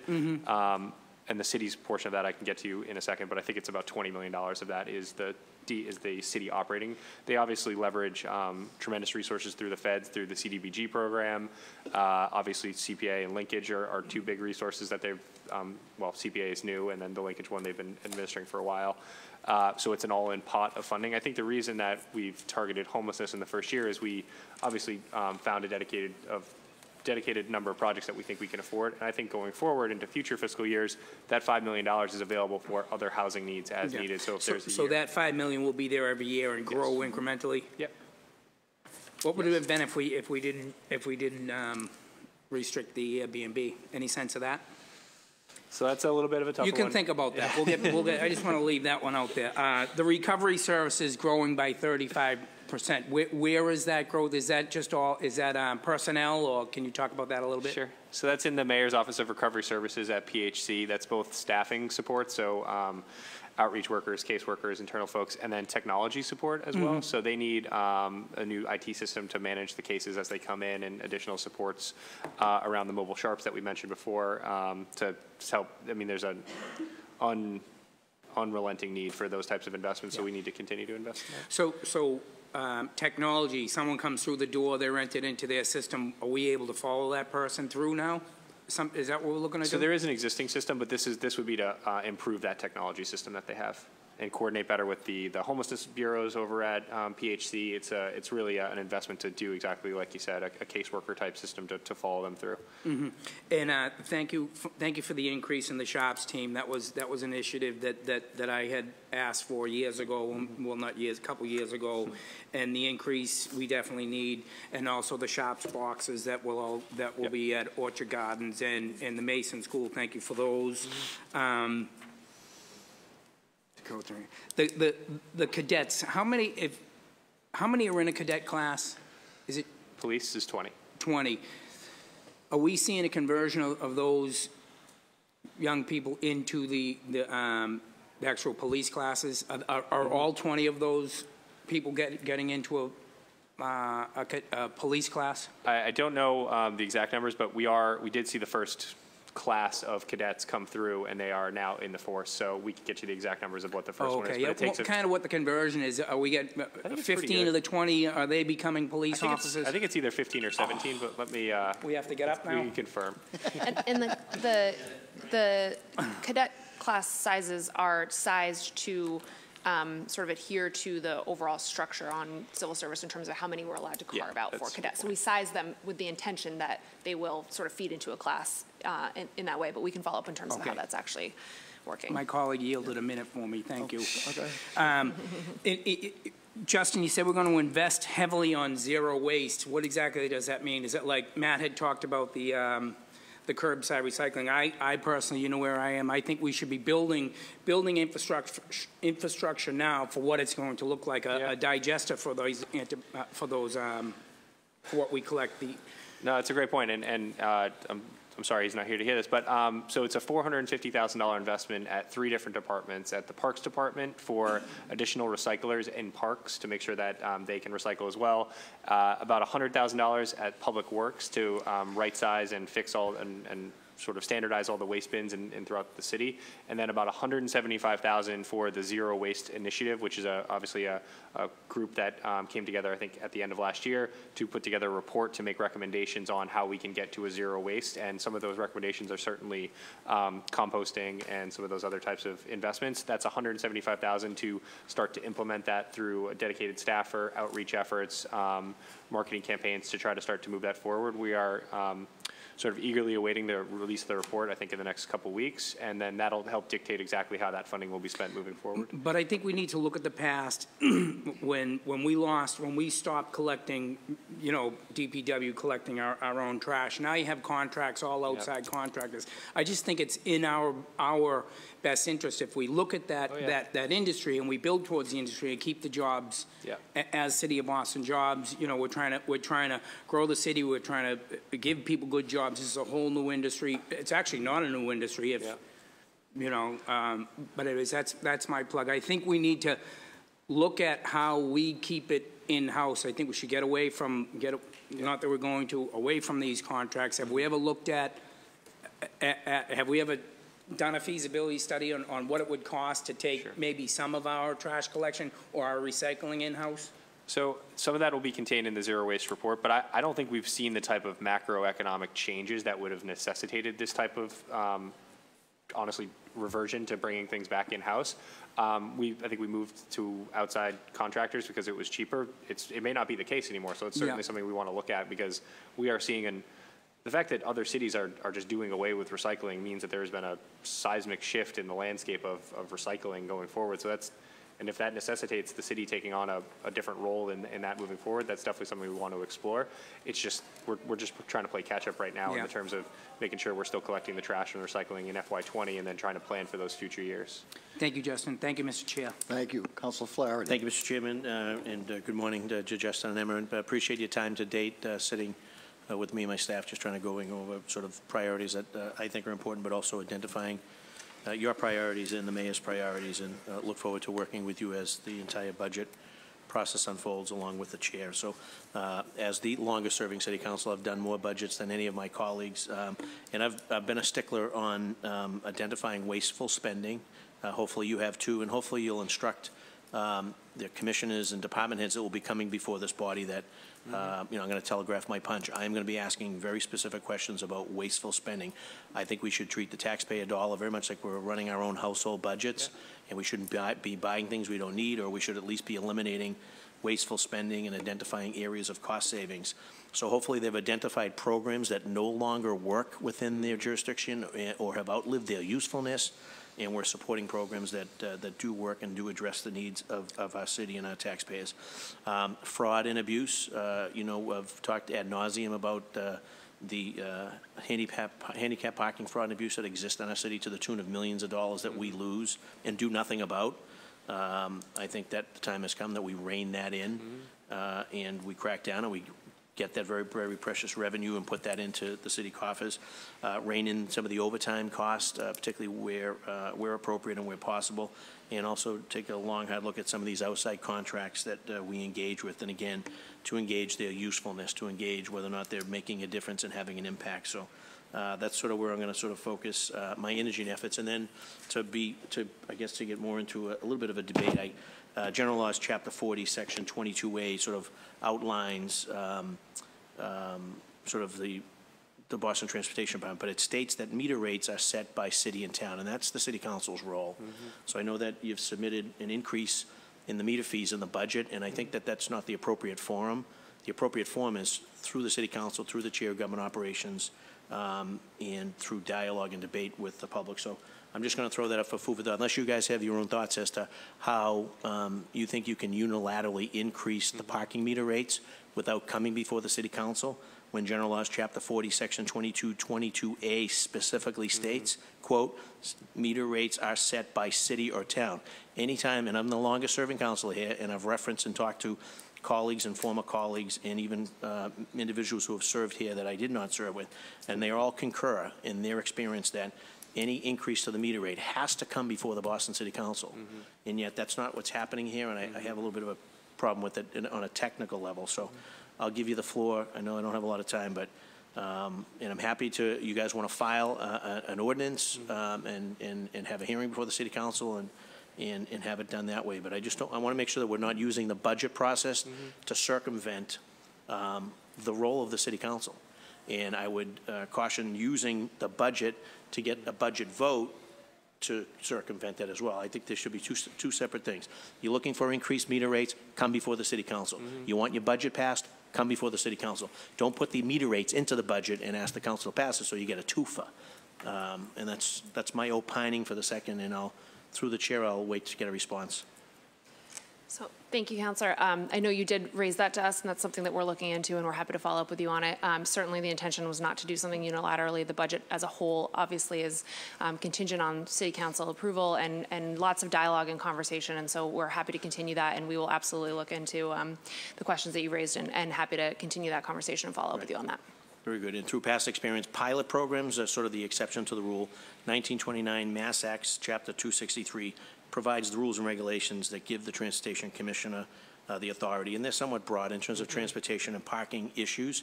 However, when it comes to raising meter rates, that's very specific. Mass General Laws, Chapter 40, Section 22A states cities and towns do that.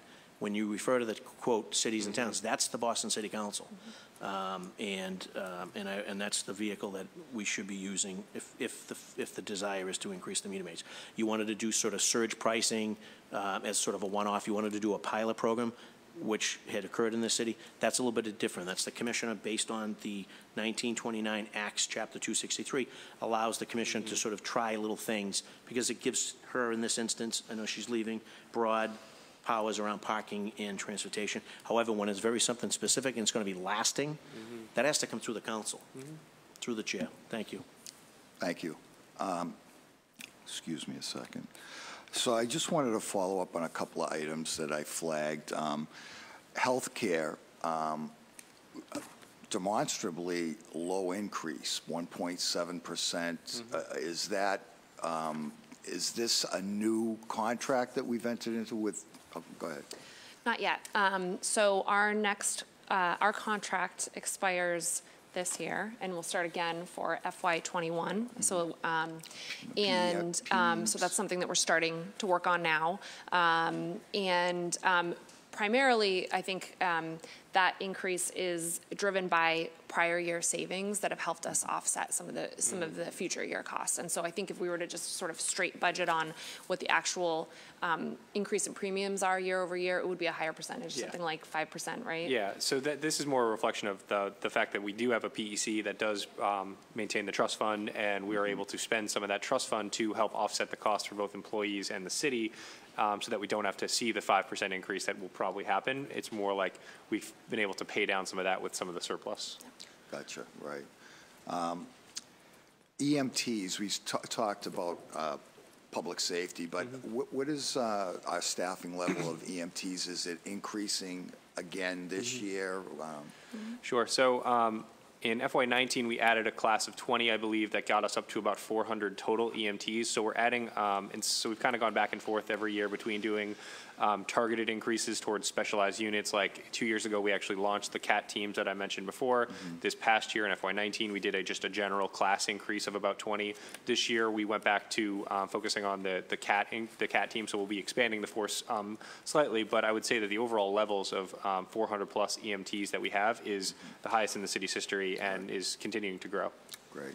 And then lastly, external funds, we lost, I think, around 20 million in external funds. I don't know if I don't expect you to know the individual programs that make up that 20 million, but how do you have a sense of what departments that affected the most, and how are we making up for that, if at all? And to Councilor Flaherty's point, you know, a lot to sustain a lot of these external funds over years and years and years. If they, lapse or expire, you know, in the past, I know we've taken them on, and it can be an expense. Yeah, I would say we look at that very closely. So as departments do get those grants from the feds or the state, we work pretty closely with them as they expire to make sure that they understand, one, that that's a one-time revenue source. So if that goes away, there needs to be a plan in place to do it. I think a good example is the PEG grant. That was a one-time grant from the state that was about $3 million of that $10 million or $20 million you mentioned.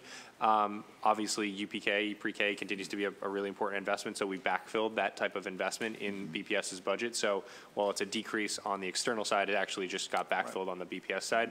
But I think it depends on the program. I think, to Councilor Flaherty's point, if it's a very effective and it's a very useful and impactful program, we definitely want to try to figure out if we can bring it onto the city's general fund, but we don't have infinite resources and are able to backfill every grant that is out there. So we do work pretty closely with all departments that have federal grants.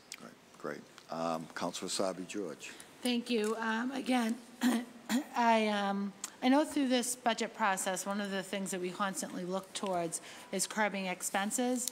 And one thing that I've realized through some of my work around the school's budget is, in the budget generally, is our often reliance on leasing property that we don't own in the city of Boston. Can we talk a little bit about how much that is costing us as a city and what moves we've made to lessen that burden on our budget and realize maybe some of the opportunities and buildings we do own that we aren't using to capacity? So as it relates to the schools, I'd have to get the exact numbers of leases. We do have leases. We do lease space in certain places. I'd say the vast majority of their space concerns are actually just reprioritizing and sort of making sure they're maximizing their existing spaces to meet the needs.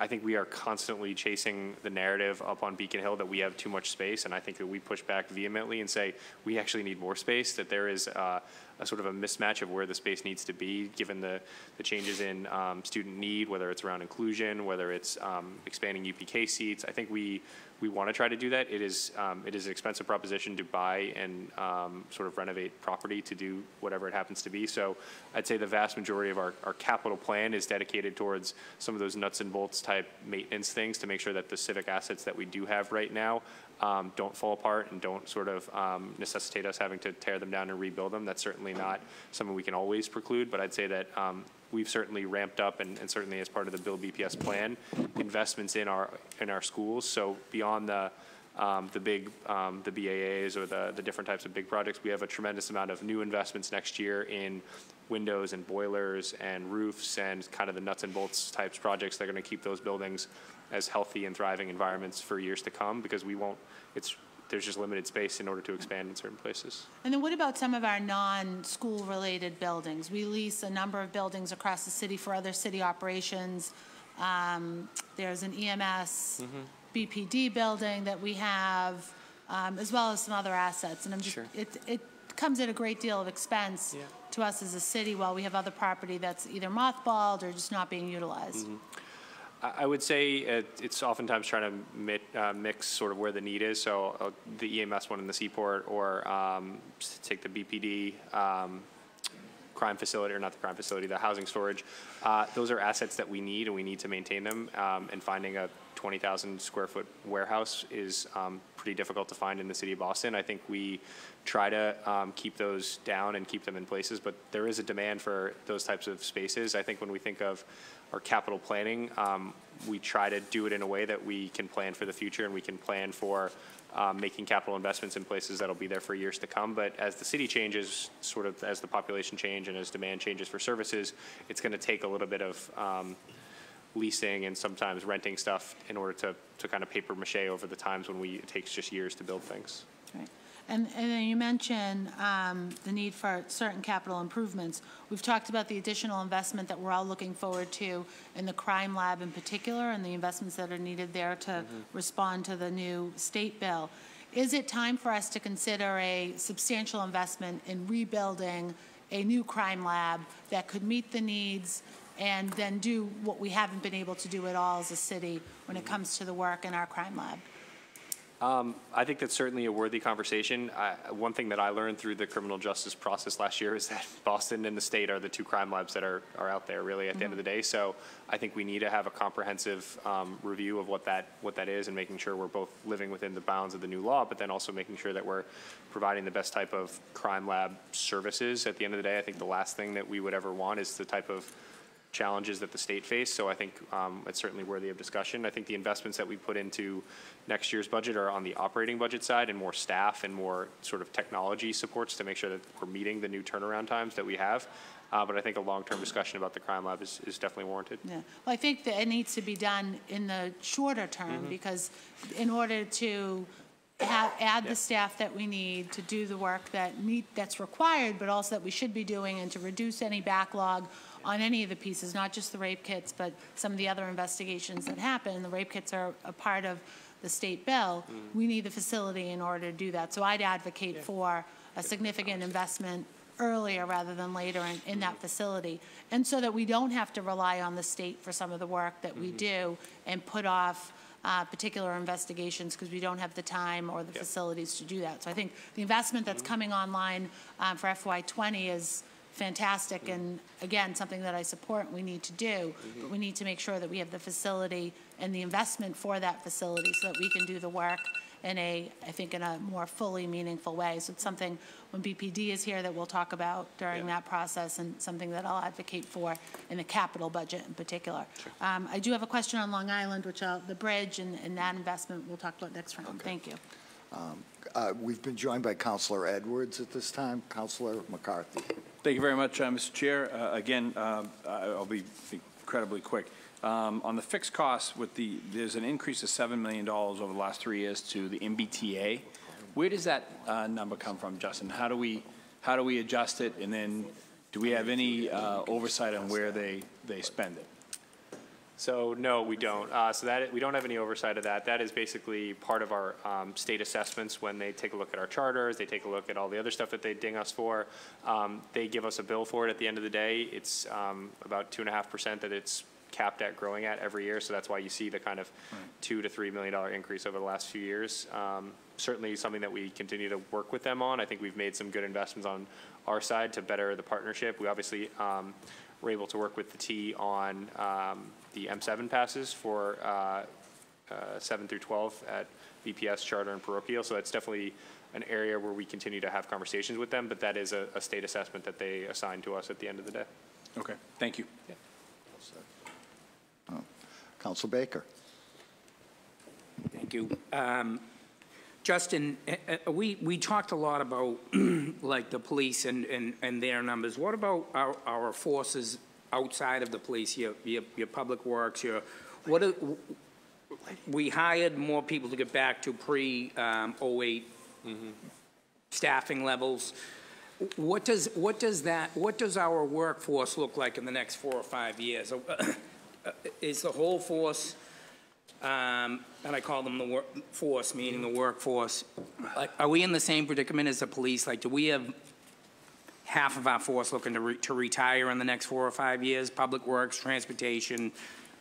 Do you have any sense of that? So that's a great question. I think it's something that we hear a lot from the state, the silver tsunami, the kind of impending wave of retirements that are coming. I think we'd have to get you exact details on that, but I think it's something that we manage pretty closely. I think we try to develop implementation plans and sort of workforce development plans for folks to know that if you have 20 people retire in 1 year, the work's still got to get done, everything's got to happen, that we have to do.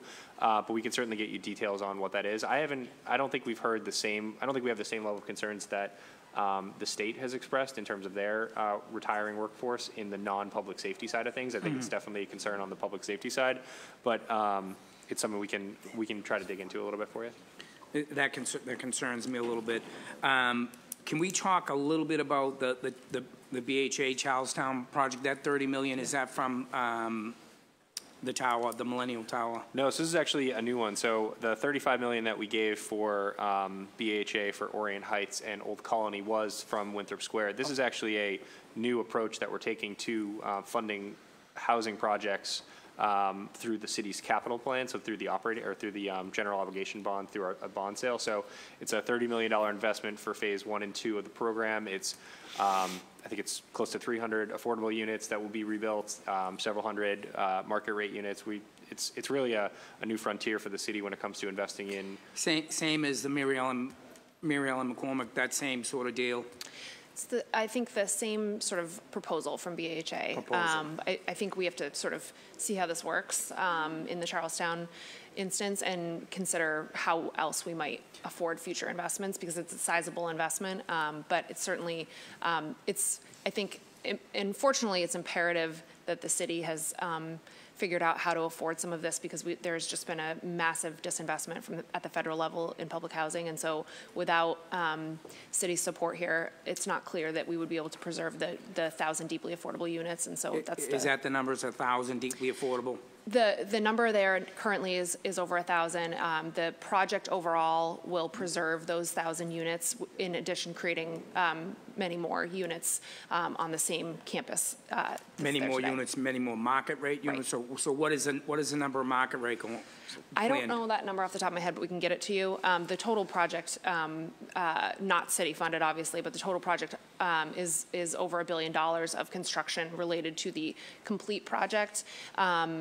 In this investment, the city is funding about 270 affordable units. If we were to build those units ourselves, it would cost us, 5-6 times what we've funded in the budget. And so this is sort of a way that allows us to have skin in the game in terms of ensuring that the affordable units are created and be able to ensure that they're preserved. So that's phase 1 and 2, probably 5 years. Will they be back in 7 years looking for another $30 million, you think?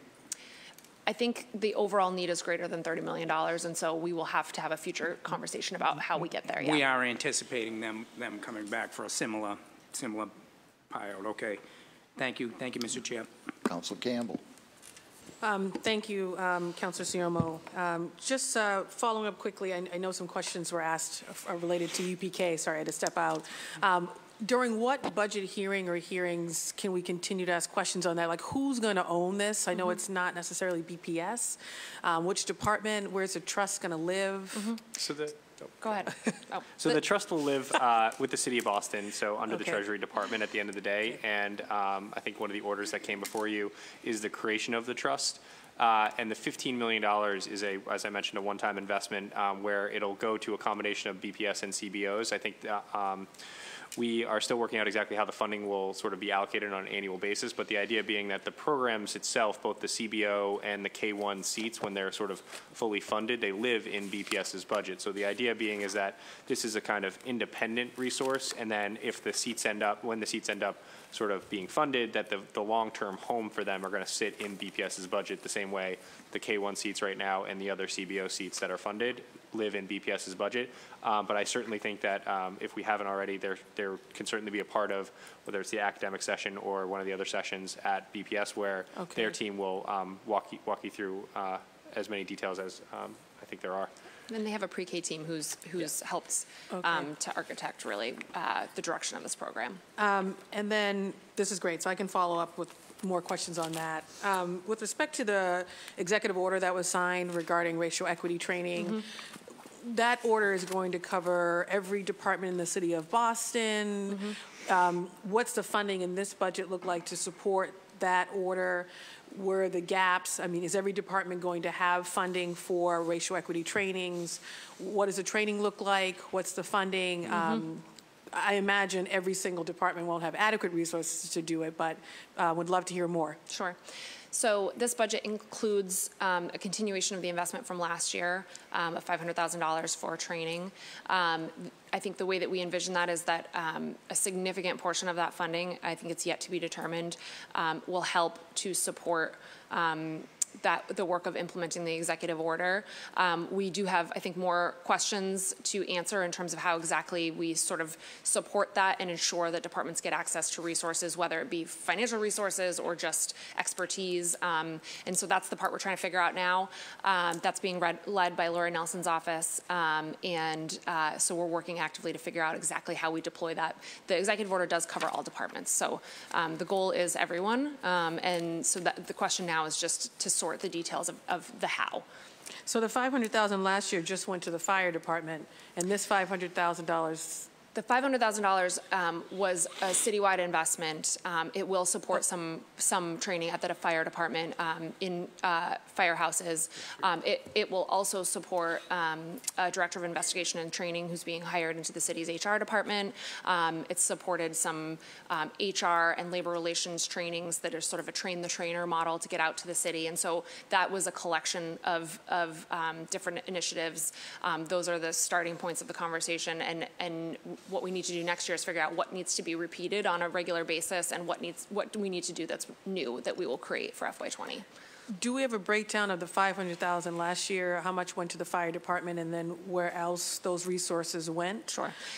We have not actually put pen to paper on that yet. We are working on an RFP for that and as well as racial equity. And so I think that those things will overlap fiscal years.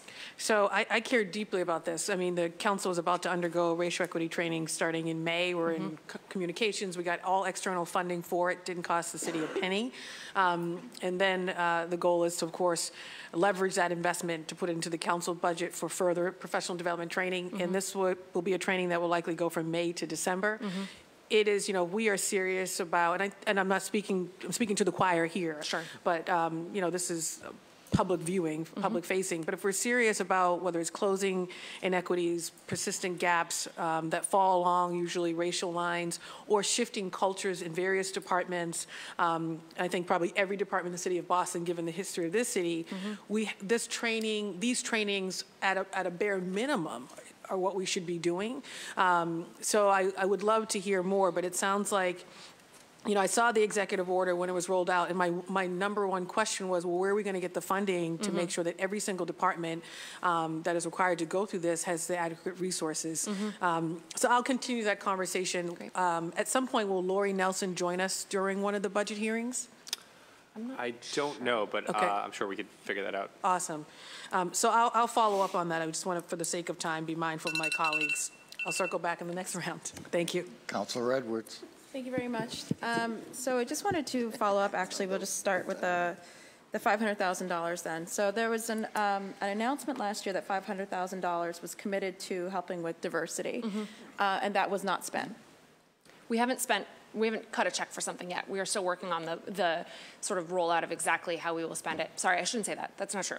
We have spent money on the train the trainer model, which has started with the city's HR department and labor relations that cascades to our personnel officers.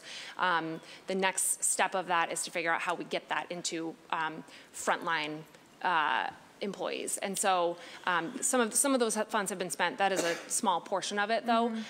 So is it going to be helping or funding the the Human Rights Commission? Are we setting that up again? That was announced in the... That's not part of this fund. Not part of that fund? Not part of this bit of money, but... So it's going to be hiring a permanent staff member? There is a permanent staff member that is being hired in the Department of Human Resources, That will be doing prospective training for the different agencies, prospective as in not dealing with issues that we have right now, hopefully trying to prevent them? Right. So there's a position we're hiring for now, Director of Investigation and Trainings in the city's HR department. The goal beyond just the day-to-day of, I think, what's important in that position is to get really strategic about understanding what is happening here at the city, if there are particular things that seem to be thematic, and trying to develop proactive training. Since my colleague brought up the fire department then, so will that person be holding the fire department accountable for meeting the goals of the report that came out? The person will certainly work with the fire department, work with all the public safety agencies. The fire department will be doing trainings in the firehouses as part of that, but that will be through a separate part of the funding related to the $500,000. Because I want to just make sure we're not just throwing good money after bad. If at the end of the day, all we're doing is paying for more training and no actual cultural shift here. So we're going to pay for more training. We're going to get people, and it wasn't that there was lack of training before with the Boston Fire Department. It still ended up in this situation. What are we paying to fix what's happening at the BFD? So one of the things that was highlighted in the report is that you're right, the fire department does a great deal of training, I think for their sort of senior level commanders as well as for their new recruits. For folks that had been at the fire department for some time and maybe had been many years since they had had that new recruit training, or maybe they just hadn't had it when they had first been new recruits. That's the goal of doing the in-firehouse training, so that you're training with your peers, with your cohort, and that you're reaching everybody, so that we don't have this sort of new recruits and senior leadership with a gap in the middle, but that we really are able to talk to everybody and make sure that we're doing it in a way that is kind of bringing to the culture of the firehouse the conversation that is critical. So if this doesn't work, because I'm skeptical that this more training is actually the solution. I think accountability really is. But so what if any, how will we be checking that this training, that we're getting a return on our investment with this training?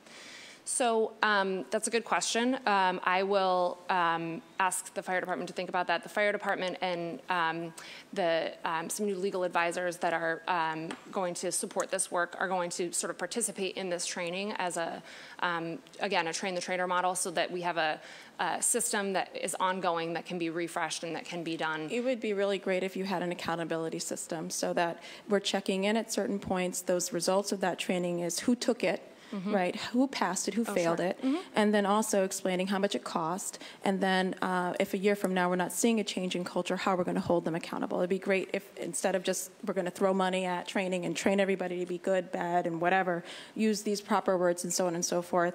I just really want to see an actual return on the investment, the same way that we hold them accountable for dollars when we're investing in housing and all these other things like that. I don't take diversity or racial equity any less seriously as I do housing and civil. So I really want to make sure that we're just not throwing money out there for the PR look of it and actually trying to do something. With regards to 13A buildings and expiring use, I know that the increase in D&D's budget is a result of STR, some of the taxes that we're now able to implement. My question really is then, and we did have this conversation, we do have a growing homeless population. Many of them, actually majority of them, are not from Boston. We do also have buildings that the city has set up on deed restricted use that are coming out of deed restriction. And so the priority of the city has been to house homeless individuals not from Boston versus maintain the affordability of expiring use buildings in Boston right now, where those folks will be homeless if we do not figure out how to save those individuals with this additional money. And I guess, I can walk through that with D&D about how that priority works, but it doesn't make sense to me. It just doesn't make sense. So I certainly would refer to Sheila and her expertise on the expiring use units. I'm not as familiar with that, and I'm sure she will come prepared to discuss that. I think the homelessness investment is in response to a great need that we have seen. It is something that is a shared priority of the Walsh administration and this council, and I think that it meets a need that is certainly there, and therefore it's something that, as we looked for new revenue sources in terms of supporting new services, was certainly a priority. Though you're right, there are many priorities that are represented not only in D&D's budget but across the city, and I think that that's part of this cohesive picture. Thank you, Councilor Flaherty. Emma, interesting, just to the local receipts chart here, just a little deeper dive on the last one. It says changes to the city's cash management policy and rising interest rates will drive interest on investments revenue up by $15 million. Sure. Does that mean we need to refinance some of these things? So can you just maybe deep dive that for a minute or so? That is a function of the city's changing policy on credit card fees. It used to be that the city sort of ate the fee on credit card transactions. We were paying about $4 million annually for those credit card transactions. In order to pay those, we had a structure set up with our bank called a compensating balance account, where basically we had to keep most of our cash in a zero interest account in order to offset those fees as they came in. With the transition out of paying the credit card fees, we have been able to move that cash balance, or a lot of that cash balance, into a low interest yielding cash account, which really makes up the majority of that $15 million. So people paying, parking tickets or their quarterly taxes, whatever it is, they put them on their credit card, and then it costs us $4 million a year to manage that? Right. Gotcha. And then shifting to healthcare, fiscal year 20, it says 8%, so just rough ballpark, 8% of $3.4 billion is $278 $279.4 million. Is that? Justin made fun of me for bringing my calculator, but it feels very important right now. It's is it fair to say that we're spending $278.4 million on healthcare costs for city employees? I'll give you the exact number.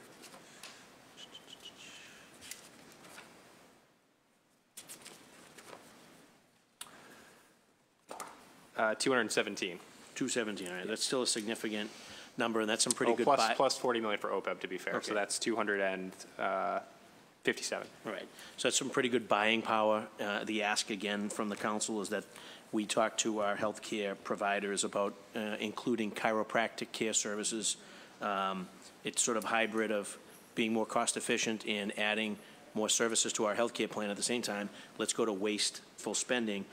Just the lost man and lost woman hours for a sore back or sort of a tweaking shoulder or neck. And the process now is primary care physician, let's go to a specialist, let's get some x-rays, MRIs, let's get 10 sessions of physical therapy. We're now grappling between short-term disability or long-term disability. If you would only allow them to go to the chiropractor for a $20, $25, $30 copay, that person is back to work that afternoon or the next day. It just defies logic as to how we haven't, with this type of buying power, how we haven't mandated that our healthcare providers allow for chiropractic services. And again, no horse in the race. I don't use them. In fact, if someone snapping my back or snapping my neck, not for me, but I know that a lot of city employees have chiropractic services. And the alternative is that they're out for weeks, sometimes months, when they can go to a chiropractor and get an adjustment. So that's a pretty significant buying number that I think we need. So when is that contract up? So it goes through FY20. The first year of the new contract is FY21. That is certainly the type of expansion of benefit that is the right place for that conversation is part of that ongoing conversation that we've recently started, and so it's something we're happy to take a further look at. Right. So is that timely, or should we start having public hearings on this stuff? I can assure you that city employees and their families would attend if they have the opportunity to have chiropractic services included. But more importantly, you think about our fire commissioner, our public works commissioner, anyone that's involved in sort of the heavy lifting business, jumping in and out of vehicles business, that's where we're seeing tweaked knees, tweaked backs, tweaked necks, and that's where we're going to see a huge cost savings by just allowing city employees to have the benefit of chiropractic services as part of their health care plan. Sure. Thank you, Mr. Chairman. Thank you. Councilor Sabi George. Oh, back to me already. Thank you. So I am going to save my Long Island question for the capital budget because I do think that's a more appropriate place. My last question, sort of a more general question. We see this in our schools again, but I think we see it in all of our city departments. If we aren't fully spending the allotted amount of money that we designate to something, what happens to that remaining fund or those remaining funds? So on a 10,000-foot level, it goes to how we end the year fiscally. So if you're in another department, say snow and ice or police and fire on overtime, if they overspend their allotted amount of money, it helps cover some of those deficits. But sort of on a micro level, that funding is sort of reverted to the general fund, and that's how we ended up with a relatively small, and I say relatively small, and it sounds big, but a $20 million surplus at the end of FY18 comes from a fair amount of every department sort of either underspending. I would say the school department traditionally does not revert a surplus. They typically spend pretty close down to the penny. I think there are other departments, say healthcare, for instance, where we have seen the majority of the surpluses. But for the vast majority of them, it's a small amount of money. Say they didn't hire someone until a month or two later in the year, or they didn't end up going on, they didn't do that training or whatever it happens to be. But a $20 million surplus on a $3.5 billion budget is pretty small and actually, less than 0.5% at the end of the day. Right, but I wonder, in something like the school's transportation budget, we are going to overspend by maybe $7 million this year. Where will that $7 million come from? And on the opposite side, last year we advocated for and got funding for, I think, 4 or 5 best clinicians to be a part of the operating budget, but we didn't fully hire. So what happens to that remaining fund?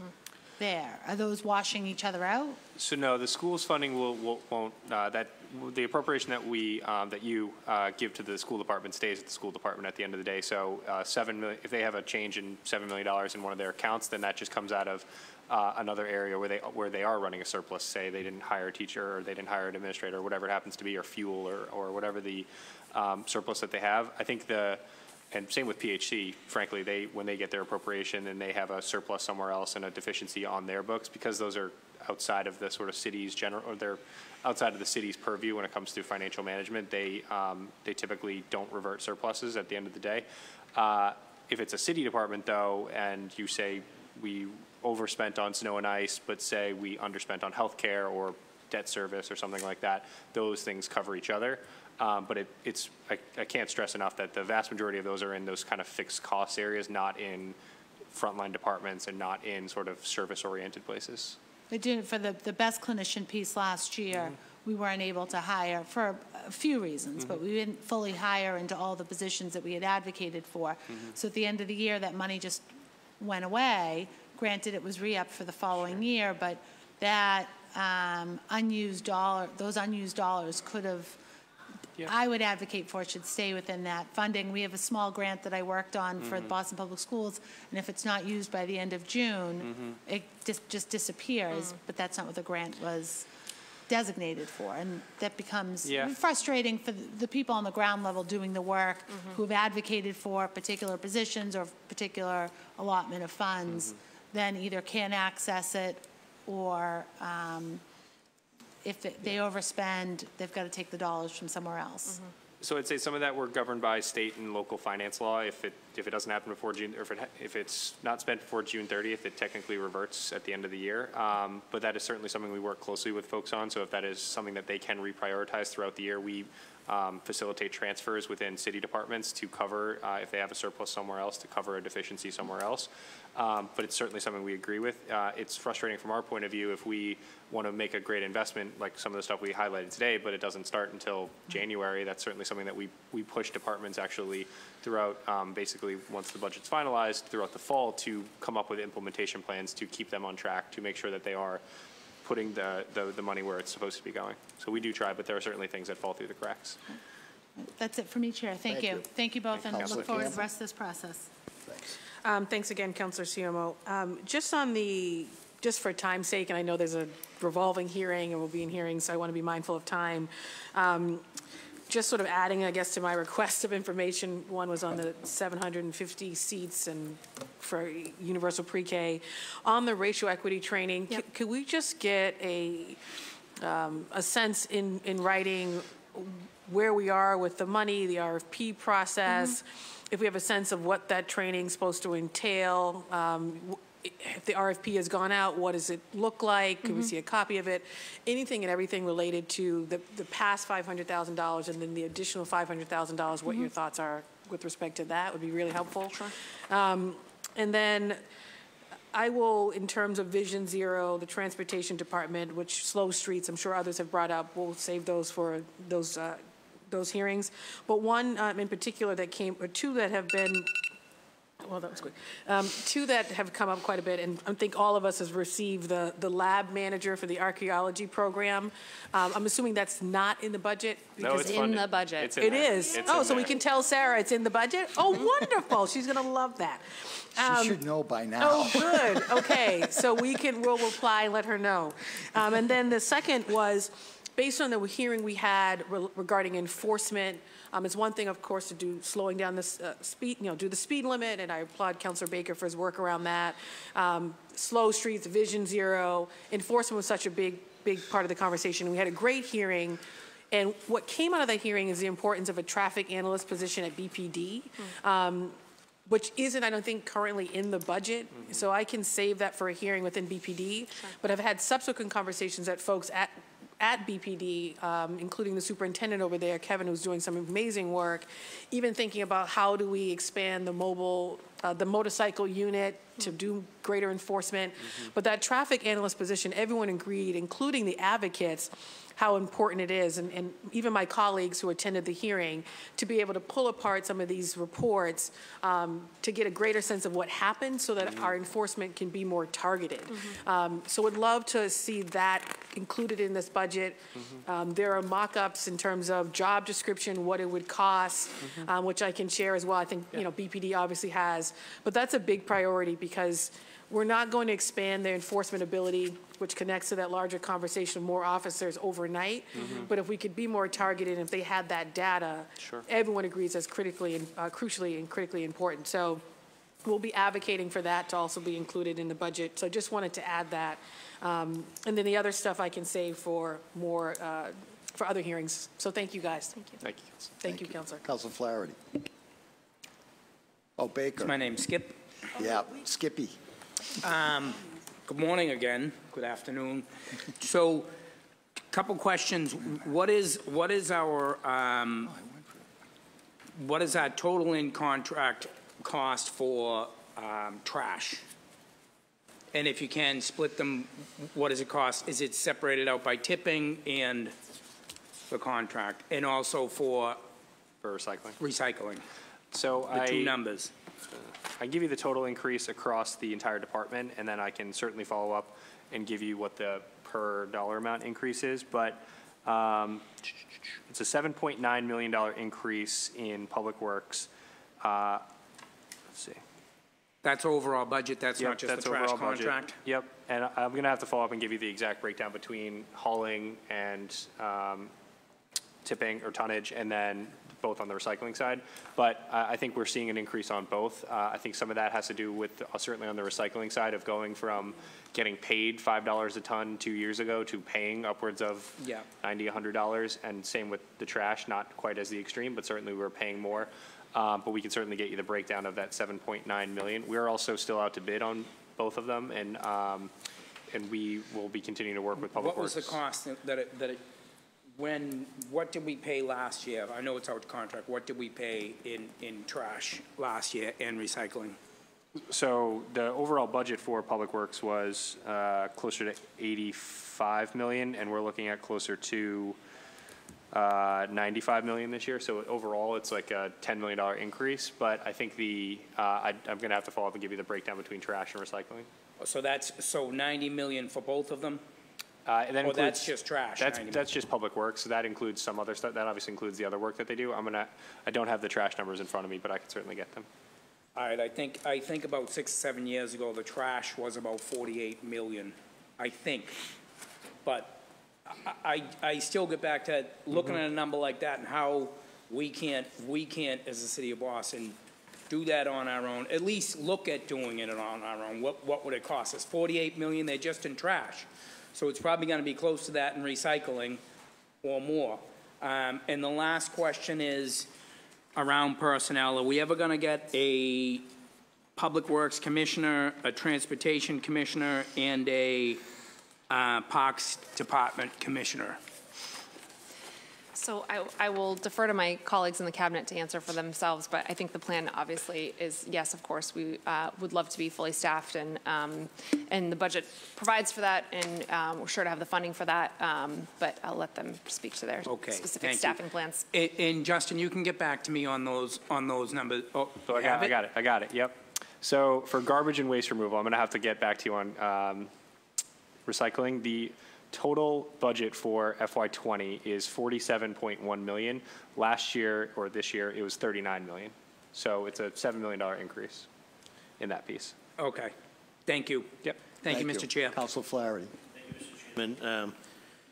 Wanted to touch base on that. Obviously, that's a critical point that my colleague had mentioned, just given that we're in the budget process, and then nothing like having the commissioner of a particular department down here answering for his or her department and also engaging in Q&A with the council. So you get the three major departments that we're going to be borrowing, either a chief or maybe someone that subordinate. But can't emphasize that enough. So I would concur with my colleague that, getting a transportation commissioner or a public works commissioner and a parks commissioner in that seat as soon as possible, preferably as we're going through this budget process, if that's even possible. But I know we're also underway with the school superintendent search that has been narrowed down as well. So wanted to shift to the fire department.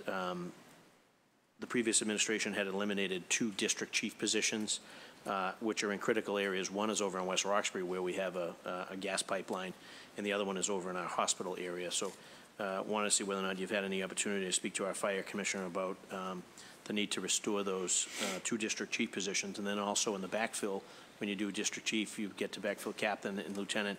There's a tremendous opportunity for us to diversify the fire department. I know that we have, the mayor just recently signed the 1-year to 3-year residency, which I think is very important and critical in creating more diversity opportunities. We spent a lot of time on trying to figure out diversity offices and switching them around.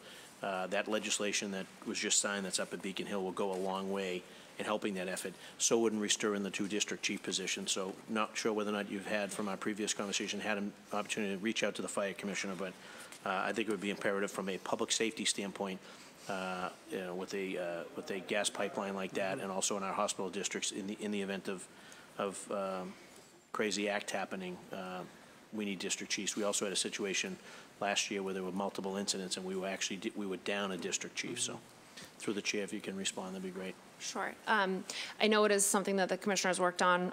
He and I did speak after you and I spoke, so I'll let him cover that when he comes, just because I don't want to. He is obviously far more the expert, but it's certainly something that he's thought about and invested time in. Gotcha. Thank you. Great. Thank you, Mr. Thank you. Councilor Edwards. Thank you. Just following up then, just wanted to echo a request I'd made before, and then also what my colleague just requested, which was a copy of the RFP to go out for that position, I think, for the investigator position for the diversity. So I just wanted to echo that. I had requested it before. The investigator position is posted. It's been posted, I don't want to misquote, but for a period of time. We have not yet issued the RFPs, but happy to share them. Okay.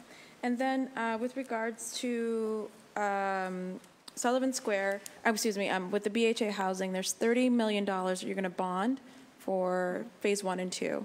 My understanding is it's going to be a total of $100 million ultimately. So do you plan on bonding all $100 million, not obviously in this budget, but in subsequent budgets? So you're right, Councilor. It's certainly a larger project, I think, in totality. It's something that we are looking to a variety of resources. It's possible that we may want to do another contingency of future GEO bond, but we've also tried to look around and figure out if there are other resources and work with BHA to figure out whether there are other resources. Obviously, we'll always keep our eye on the sort of federal landscape to continue to see if there are changes there, as there's been further conversation around federal infrastructure investments. I think BHA is one of the most core places where the city would benefit from additional federal engagement on that. So you've not heard the $100 million number? No, we have, yes. Okay, all right. So it could be up to $100 million then?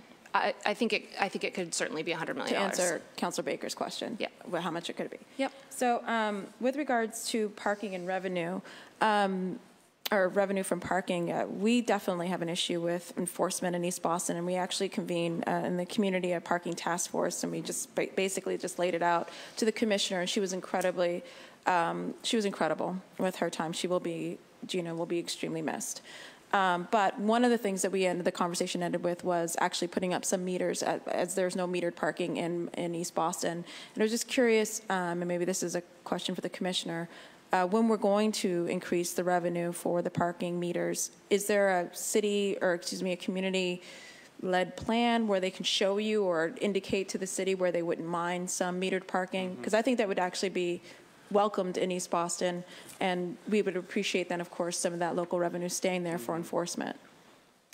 So I would say that the $5 million that we're proposing as part of the performance parking pilot is generated from both citywide existing meters and the targeted areas like the Bullfinch Triangle and the Fenway. I think adding and subtracting meters probably the commissioner or Department of Transportation can speak to that more succinctly about where and how they plan to implement new ones if they do. But generally speaking, the funding goes into the parking meter fund, and then we you appropriate from it, and then we dedicate it towards transportation projects on the operating budget side through BTD's budget, or capital projects as we are proposing this year.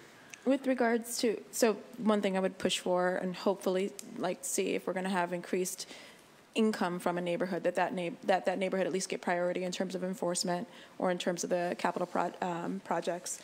I understand the equity issue, obviously. If we went based off of income and neighborhoods Back Bay would get everything right now because they have the increased amount. But just that for some folks, I think that would be a huge win in terms of moving traffic along, but also making sure some of that traffic money stayed in the neighborhood. The same thing I would say for the HCAs, the host community agreements, when it comes to cannabis. I understand there's a 3% additional fee that the city is getting in total. And so in as much as there's a way to localize some of that money, is there a plan for it? So assuming it comes in right now to the general fund, is that the goal? Sure, and certainly Alexis can speak to this a little bit better about the plans for it, but the accounting part I can speak to. So the city will get a 3% excise back from the state. That'll come into the general fund. Then we will set up these separate host agreements, which will actually be separate special revenue accounts, which we'll actually have to go towards, and we'll have to report back on how that's spent. So we fully intend to dedicate those resources towards responding to the host needs or the community needs of that specific site. We just don't happen to have any yet to quite figure out exactly what that's going to be used for, but we certainly will, and Alexis can speak to it better. Walk me through that one more time. You said each community agreement has its own account? Yeah, so basically we'll set up one special revenue account where all the funding from the state, the 3%, will come into this special revenue account, and will be used for funding operations or services or whatever happens to be, whatever in conjunction with the contract itself, with the agreement itself. And once we get some of those lined up, we'll have a better sense of how exactly that funding is being used. But it could go towards anything like supporting the Emerging Industries Department to supporting police and fire or EMS or whatever it happens to be. So just, so general fund money comes back from the state at 3% into a larger account. And then depending on the individual agreements people made or communities made, so if one community has 6 or 7 cannabis shops with 6 or 7 different agreements with certain monies attached to them, that account will fund them. That'll go into a special revenue account, and then whatever department that the spending happens at will be able to access that special revenue fund in order to fund those services. Just really quick clarifying, will individual community meaning, I don't know, civic associations be able to access that funds? Is the goal, I guess I'm wondering, is the goal at any point to allow for money directly to go to the community folks to determine where it's going to go? Is it just going to be filtered through individual agencies? So I can't speak to the long-term plan, but the accounting side of it is it'll sit in the city funds and it'll be accessible to city departments. How they decide to spend the money afterwards, I think, is dependent on what the host agreement says. Okay. Thank you. I just have a quick follow-up on the healthcare stuff. You said earlier the contract with PEC will be renegotiated next year, so the current agreement will expire. What about our RFPs with the actual healthcare companies? Is that coming up soon?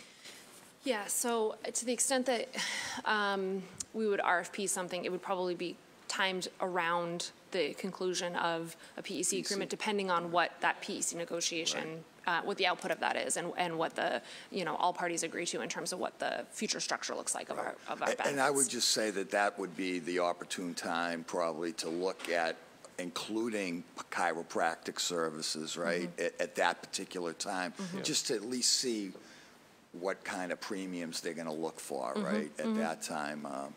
Anyway, and have them compete for our business, which is substantial. Sure. Councilor Flynn, go ahead. Thank you, Councilor Siomo. I just had a couple follow-up questions from the first round. With the decrease in state aid, are you able to almost project what the next couple of years will be on state aid, or an estimate? And if you are able to estimate that, what type of, how does that factor in your decision-making for future budgets? That's a great question.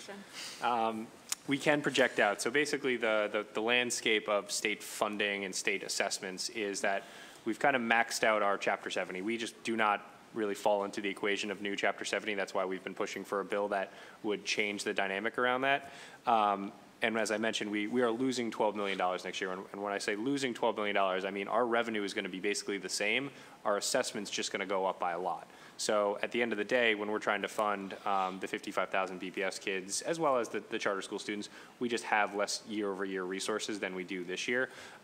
If you follow the trend line down, and it hasn't been included in this deck, but it's something we've shared in the past, is we used to end up with, say, $150 million worth of sort of what we call net school spending, or the amount of funding available to fund the BPS. That number is $40 million in FY20, and that's going to continue to tick down $15 to $20 million a year on the current trajectory. So in a few short years, we're actually going to be zero, and we're going to be sort of owing the state, as, you know, quote unquote, to fund the charter school piece. And unfortunately, if you continue to follow that trajectory, they'll actually start deducting our unrestricted general government aid, which is a pool of funding we have to fund police and fire and parks and public works and all the other city services that we have. But the current trajectory has us kind of on an unsustainable path going forward. That's why we've, with the help of the council, have proposed changes at the state level to try to help reverse that trend to try to get it going the other way. Thank you. And I know you spoke about it in your opening comments, but during the Q&A period, the additional housing inspectors, $100,000, mostly geared towards Airbnb units. Would those inspectors have the ability, if they, are they able to generate revenue from that in terms of if they find a violation, they could be fined, and would that money go back into this program to fund it again, or how would that work?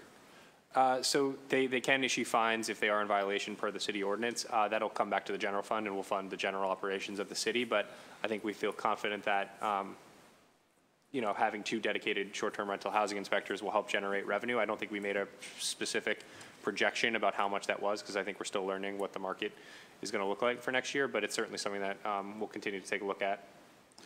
My final question, I know you have under Health and Recovery Services, I mentioned it earlier, new funding to support BCYF anti-violence work. I've been working with Council President Campbell on that issue as well. But what can you tell us about that new funding? What will it go to, and also will it be part of the domestic violence outreach or education to kids in school, or will there be a partnership with the school department on it?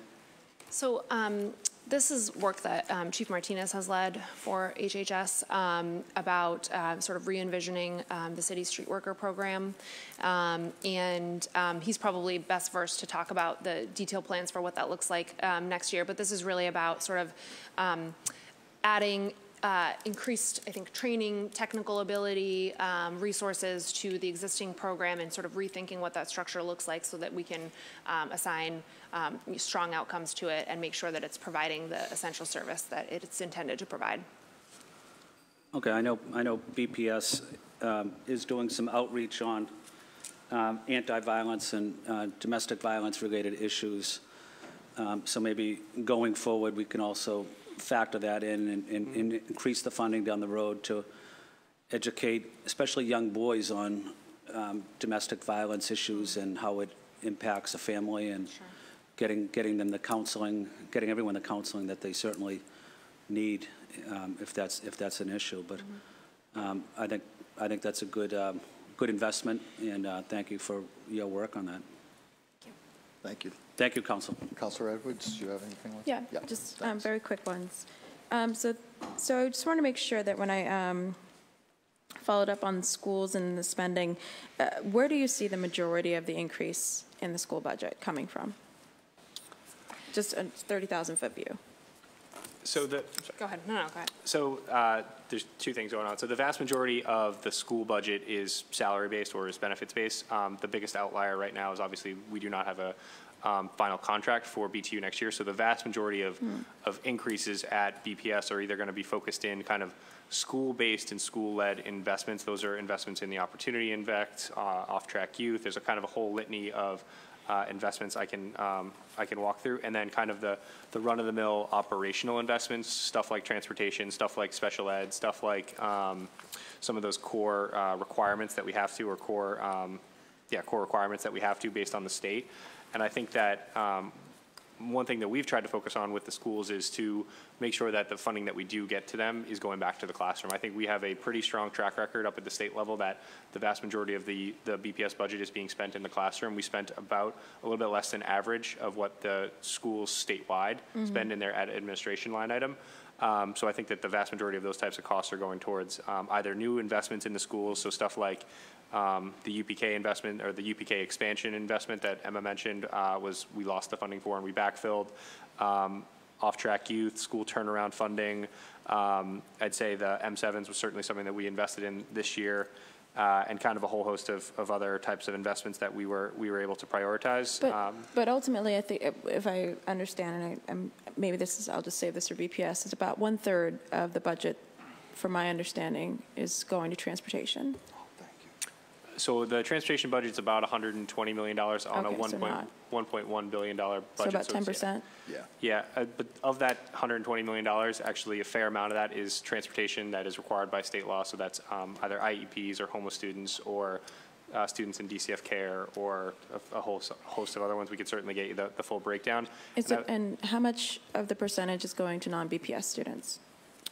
It's a great question. There's a great chart that I can see in my mind that BPS has put together on this, and we can certainly follow up and get that to you. But it's a significant piece of the growth overall in their budget is either directly related to those types of requirements that we have, whether it's for private schools, charter schools, for Metco, for all of those schools. Okay. In the transportation side of the budget, Just switching gears real quick and following up on the trash and garbage pickup. I know the contracts are up this year, and I think one of the biggest frustrations I've heard from my community, at least the North End, is they have about 2 million tourists that come just to the North End on an annual basis, but the trash infrastructure doesn't support that. And I'm curious as to when you're going to go through and analyze the contracts going forward, do you take into account in neighborhoods the immense amount of tourism that they have? I mean, it's sometimes literally drowning in trash there. And this is not saying that the city isn't doing an amazing job, but that the resources still are necessary with the amount of, with the feasts, with the tourists, with now we have had for a long time a rat issue. And it just, when you're doing your analysis about how you're allocating trash cans, do you account for that? Yeah, and certainly Chief Osgood and company can speak to the specifics of the RFP that they put out, but they certainly, when they bid things for whether it's hauling or trash or tonnage, they definitely delineate by neighborhood and by district, so that's definitely something that they take into account. They can give you the specifics on how they sort of bid out each portion of it, but it's certainly something that we take into account. We certainly have less trash in my neighborhood, and I'm sure we have less pickups at the end of the day, so I'm sure we can get more answers on that. Okay. Great. Everybody all set? Great. Want to thank you again for this overview for our colleagues, and I'd also like to commend you. $20 million surplus on a $3.1 billion budget is about 0.7%. Thank you. Thank you. So good job. So having said that, we will adjourn this hearing, our first on the budget overview for FY20.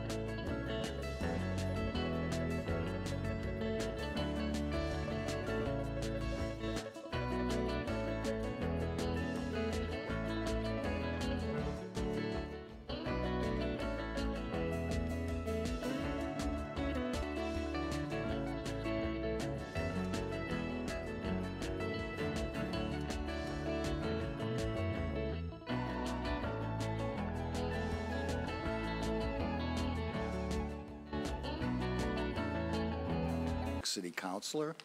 Today is Monday, April 22nd, and it's not too great out today, but we're in spring. I'd like to remind folks this is a public hearing being recorded and broadcast on Comcast Channel 8, RCN 82, Verizon 1964, and streamed at boston.gov/city-council-TV. I'd like to ask folks to silence any electronic devices. At the conclusion of the presentation and questions from my colleagues, we'll take public testimony. We ask that you state your name, affiliation, and residence. There's sign-in sheets to my left, and we ask that you check the box if you wish to testify. Today's hearing is on 4 revolving funds. Docket 0631, message and order authorizing the Law Department revolving fund for fiscal year 2020 to purchase goods and services for repairs to city property. This revolving fund shall be funded by receipts from recoveries for damages to city property caused by third parties. The Law Department will be the only unit authorized to expend from the fund, and such expenditures shall be capped at $500,000. Docket 0632, message and order authorizing a limit for the Mayor's Office of Tourism revolving fund for fiscal year 2020 to purchase goods and services to support events and programming on and around City Hall Plaza to advance tourism and promote participation in public celebrations, civic and cultural events. This revolving fund shall be funded by receipts from payments for the use of City Hall Plaza pursuant to the City of Boston Code Ordinance 11-7.14. The Mayor's Office of Tourism will be the only unit authorized to spend from the fund, and such expenditures shall be capped at $150,000. Docket 0633, message and order authorizing a limit for the Mayor's Office of Arts and Culture revolving fund for fiscal year 2020 to purchase goods and services to support the operation of the Strand Theater. This revolving fund shall be funded by receipts from rental fees for the use of the Strand Theater. The Mayor's Office of Arts and Culture will be the only unit authorized to expend from the fund, and such expenditures shall be capped at $150,000. And finally, docket 0634, message and order authorizing the limit for the Mayor's Office of Arts and Culture revolving fund for fiscal year 2020 to purchase goods and services to support public art to enhance the public realm throughout the City of Boston. This revolving fund shall be funded by receipts from easements within the public way granted by the Public Improvement Commission. The Mayor's Office of Arts and Culture will be the only unit authorized to expend from the fund, and such expenditures shall be capped at $150,000. So with that, I'd like to introduce my colleague, Councilor at Large Anise Sabi-George, for joining us. And with that, I'll hand it over to Ken.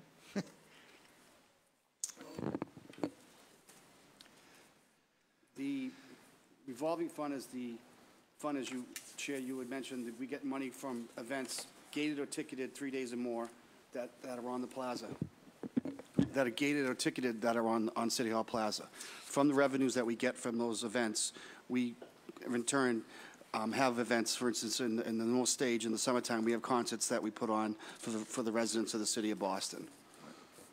Could you just go over a couple of examples, Ken, that it's coming up maybe in the next few months? Okay, the Pizza Festival. The Pizza Festival is in July, right. So they'll come. That will be gated and ticketed, right. And they'll pay a fee that will go into. We will bill them in coordination with property management. It goes into the system down at Treasury, so it'll click in. We just met with them, and we're trying to combine. Instead of having piecemeal amounts go out, we're going to have one bill, and that money, when they pay the money from the Treasury, we'll put that money into the revolving fund. Gotcha. An example I could give you was very successful was when we had the World Cup soccer, when the U.S. women were playing, and the mayor was away, and he said he'd like to get a TV on the plaza. So we called Luchenko, who's our tech guy. He called the company, and we got that big flat screen TV, and it was an incredible success for that. And that's an example of what we use for the funds. Right. And for example, the Scooper Bowl is probably around the corner, not that far out. And those are the types of events. Money in, money out. What are some of the expenses associated with the plaza? So if expenses would be, we will bid out for the north side stage. We'll bid out the what is it called? The infrastructure for the staging, for the lighting. The lighting. Gotcha. Right. Okay. So we bid on that. That would go out there as well. Right. This year we have Donna Summer Disco, which we started in 2014, which had 400 people. Now it's up to 8,000 people that come. Wow. It's a great event. We have the Army Band coming this summer as new, and we also have a group from London, from Liverpool, the Beatles. It's a Beatle cover band, which is going to be really exciting. So that's going to be. What's their name? Do you know? Is it Rain or something? No, it's the only cover band from the Beatles that's authorized by the Beatles. Oh wow. Okay. Right. So they're going to be. Nice. They're only playing in 3 cities. They're playing in L.A., they're playing in New York, and they're playing in Boston. Good to know. So they're coming here in July. Okay, great. So that we're talking about, in this case, docket 0632. Do you have any messages for? I'm just curious if the schedule is available yet. Yeah, actually, City Hall Plaza. It is actually. Oh, that's great. Is it on the website? Yes, it should be on our website right now. So the Boston.gov, any of our residents can look it up /arts or /tourism. Tourism. And we also have a list on the site of all parades and festivals that are on the site for this year. Right. For this year. Is the goal, Ken, basically to break even and, absolutely, to provide events, but not to make money per se, but to at least pay for their costs? Absolutely. Right? Great. Okay. Good. Next. Thank you, Chairman. Else want to take law department or? Are you on that? Oh, sure. Hi, good afternoon. I'm Dawn King from the Law Department, specifically the Claims and Affirmative Recovery Division. The revolving fund that I'm here to talk about is for purchasing goods and services for repair or replacement of. Do you want me to start again? No, that's okay. Go ahead. It's just it wasn't picking you up all that sure. well. Our revolving fund is to purchase goods and services to pay for repairs or replacement of city property that's been damaged by alleged negligent third parties. So the receipts going into the fund comes from claims or actual lawsuits that are filed by the law department against these third parties and are a result of either settlements or jury verdicts. Right. And you're usually dealing with insurance companies to get these third-party claims? Correct. The majority of them, our goal is to not bother individuals and to collect the insurance proceeds from applicable insurance policies. Right. If a lawsuit is initiated, you do have to name the individual, but then the insurance company will most always step in. Do you have many instances where people are insured and, I don't know how you go after them for those costs, but. Yes, so that would be by filing a claim against their insurance, such as safety insurance, Arbella insurance. You just file a claim against them and deal with their insurance company directly, and many times the individuals aren't involved at all. Right. No, what I think, maybe I wasn't clear, Sure. like anybody that's, didn't have automobile insurance that, damaged, let's say, a light pole or something. Oh, sure. Like, how do you go after people like that that don't have, that aren't insured, basically?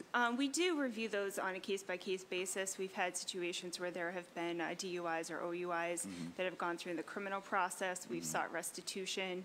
Ultimately, that does come from the individual, and they're paid according to whatever the court orders. A good example is also trees, public shade trees can get damaged most likely from U-Haul vehicles. And there's not always insurance available depending on what insurance they took out and where they're from, and many times people will just pay that directly. Great. Yeah. Good. Next. Hi. Cara Elliott Ortega, Mayor's Office of Arts and Culture. We have 2 revolving funds to talk about. The first is for the Strand Theater. and that's revenue from rentals of the theater, which is mostly money in, money out. So we that goes to hiring ushers, stagehands for different shows, and then some small projects like we updated the marquee this year. That came from the revolving fund. We expect the revenue to be a little bit lower this year because the theater was closed in the fall to install a new elevator and redo the lobbies, which is really exciting, but it meant that we weren't open during a peak time. And then anything else that's left in the revolving fund after that is mostly used to subsidize other programs. So we had Company One in residence over the summer, and that was something where we lowered the rent costs for them and helped cover some other costs with some of the revenue as part of a partnership. And the Strand is under a nonprofit status, is that right? It is not. It's a city-owned asset, Yes, right? with staff who are in the Mayor's Office of Arts and Culture. Gotcha, okay. And similarly, you're looking just to give access to the general public and arts community for performances or other such events like that, community events? That's right. Yeah, we have, I can give you some examples. Boston Children's Chorus, Boston City Singers, Boston Arts Academy did Memphis, Emerson College brings a show usually. We have local residents who produce their own shows. Blood and Fashion was one of those recently. This past weekend we had the East Coast Hip Hop Throwdown Dance Competition, which was super popular. So it's all over the place. And in the spring we have lots of graduations and other kinds of ceremonies. So someone like Emerson wants to have an event. What kind of fee structure do you have for them, for example? Yeah, so we have a tiered rental structure so that nonprofits and community partners get different rates from like a commercial producer. So they would come in as a nonprofit. Great. Okay. You have that? I don't, thank you. All right. And last but not least. More from me, the Public Art Revolving Fund. This is a fund with revenue from easements that we mostly use for conservation and care of public artworks. Sometimes we also use it to commission temporary artworks, but mostly it's conservation. So this last year, that went towards moving and storing artwork, taking care of some artworks that had to be taken off of buildings that were undergoing capital renovations, that kind of work. We were not staffed with an art collections manager for most of the year, so that spending is a little bit lower than usual, but we have a staff person as of a week ago who will be working on a plan for FY20 for spending those funds. Great. Okay. A question on, do you have any interaction with the library since they hold so many great collections, right? Could you speak to that a little? We're working with them right now on how much our collections needs actually overlap or not. So we do have funding from a previous year capital budget to implement new collections management software for the public art collection of the city, which is something that I know the library has also been very interested in. So we'll be sharing that information as we see what fits for us, and that'll let us track care and maintenance over time and characteristics of the artwork. So that'll be a really big upgrade for our collections. Great. And some of the expenses are moving items? Yes, so we have to hire special kind of consultants and movers for deinstalling anything, moving it to specialized storage sometimes, cleaning and restoring artworks. So it's very special contractors. I think just recently there was an exhibit that was in the mezzanine section that the Mary Lyons students did. It was quite extensive too. I believe that got moved to the bowling. Is that? Yes, it's installed at the bowling building. It's on display now. Yes. Right, great. And I know that wasn't I wouldn't say an expensive move. I don't know what expensive is to move something like that, but it was an extensive move, I know. So it's great to hear that that's preserved and on display. So thank you. I don't have any questions. Wow. I think we hit the record time. So as these hearings, as they relate to dockets 0631, 0632, 0633, and 0634, this hearing is adjourned. Sorry.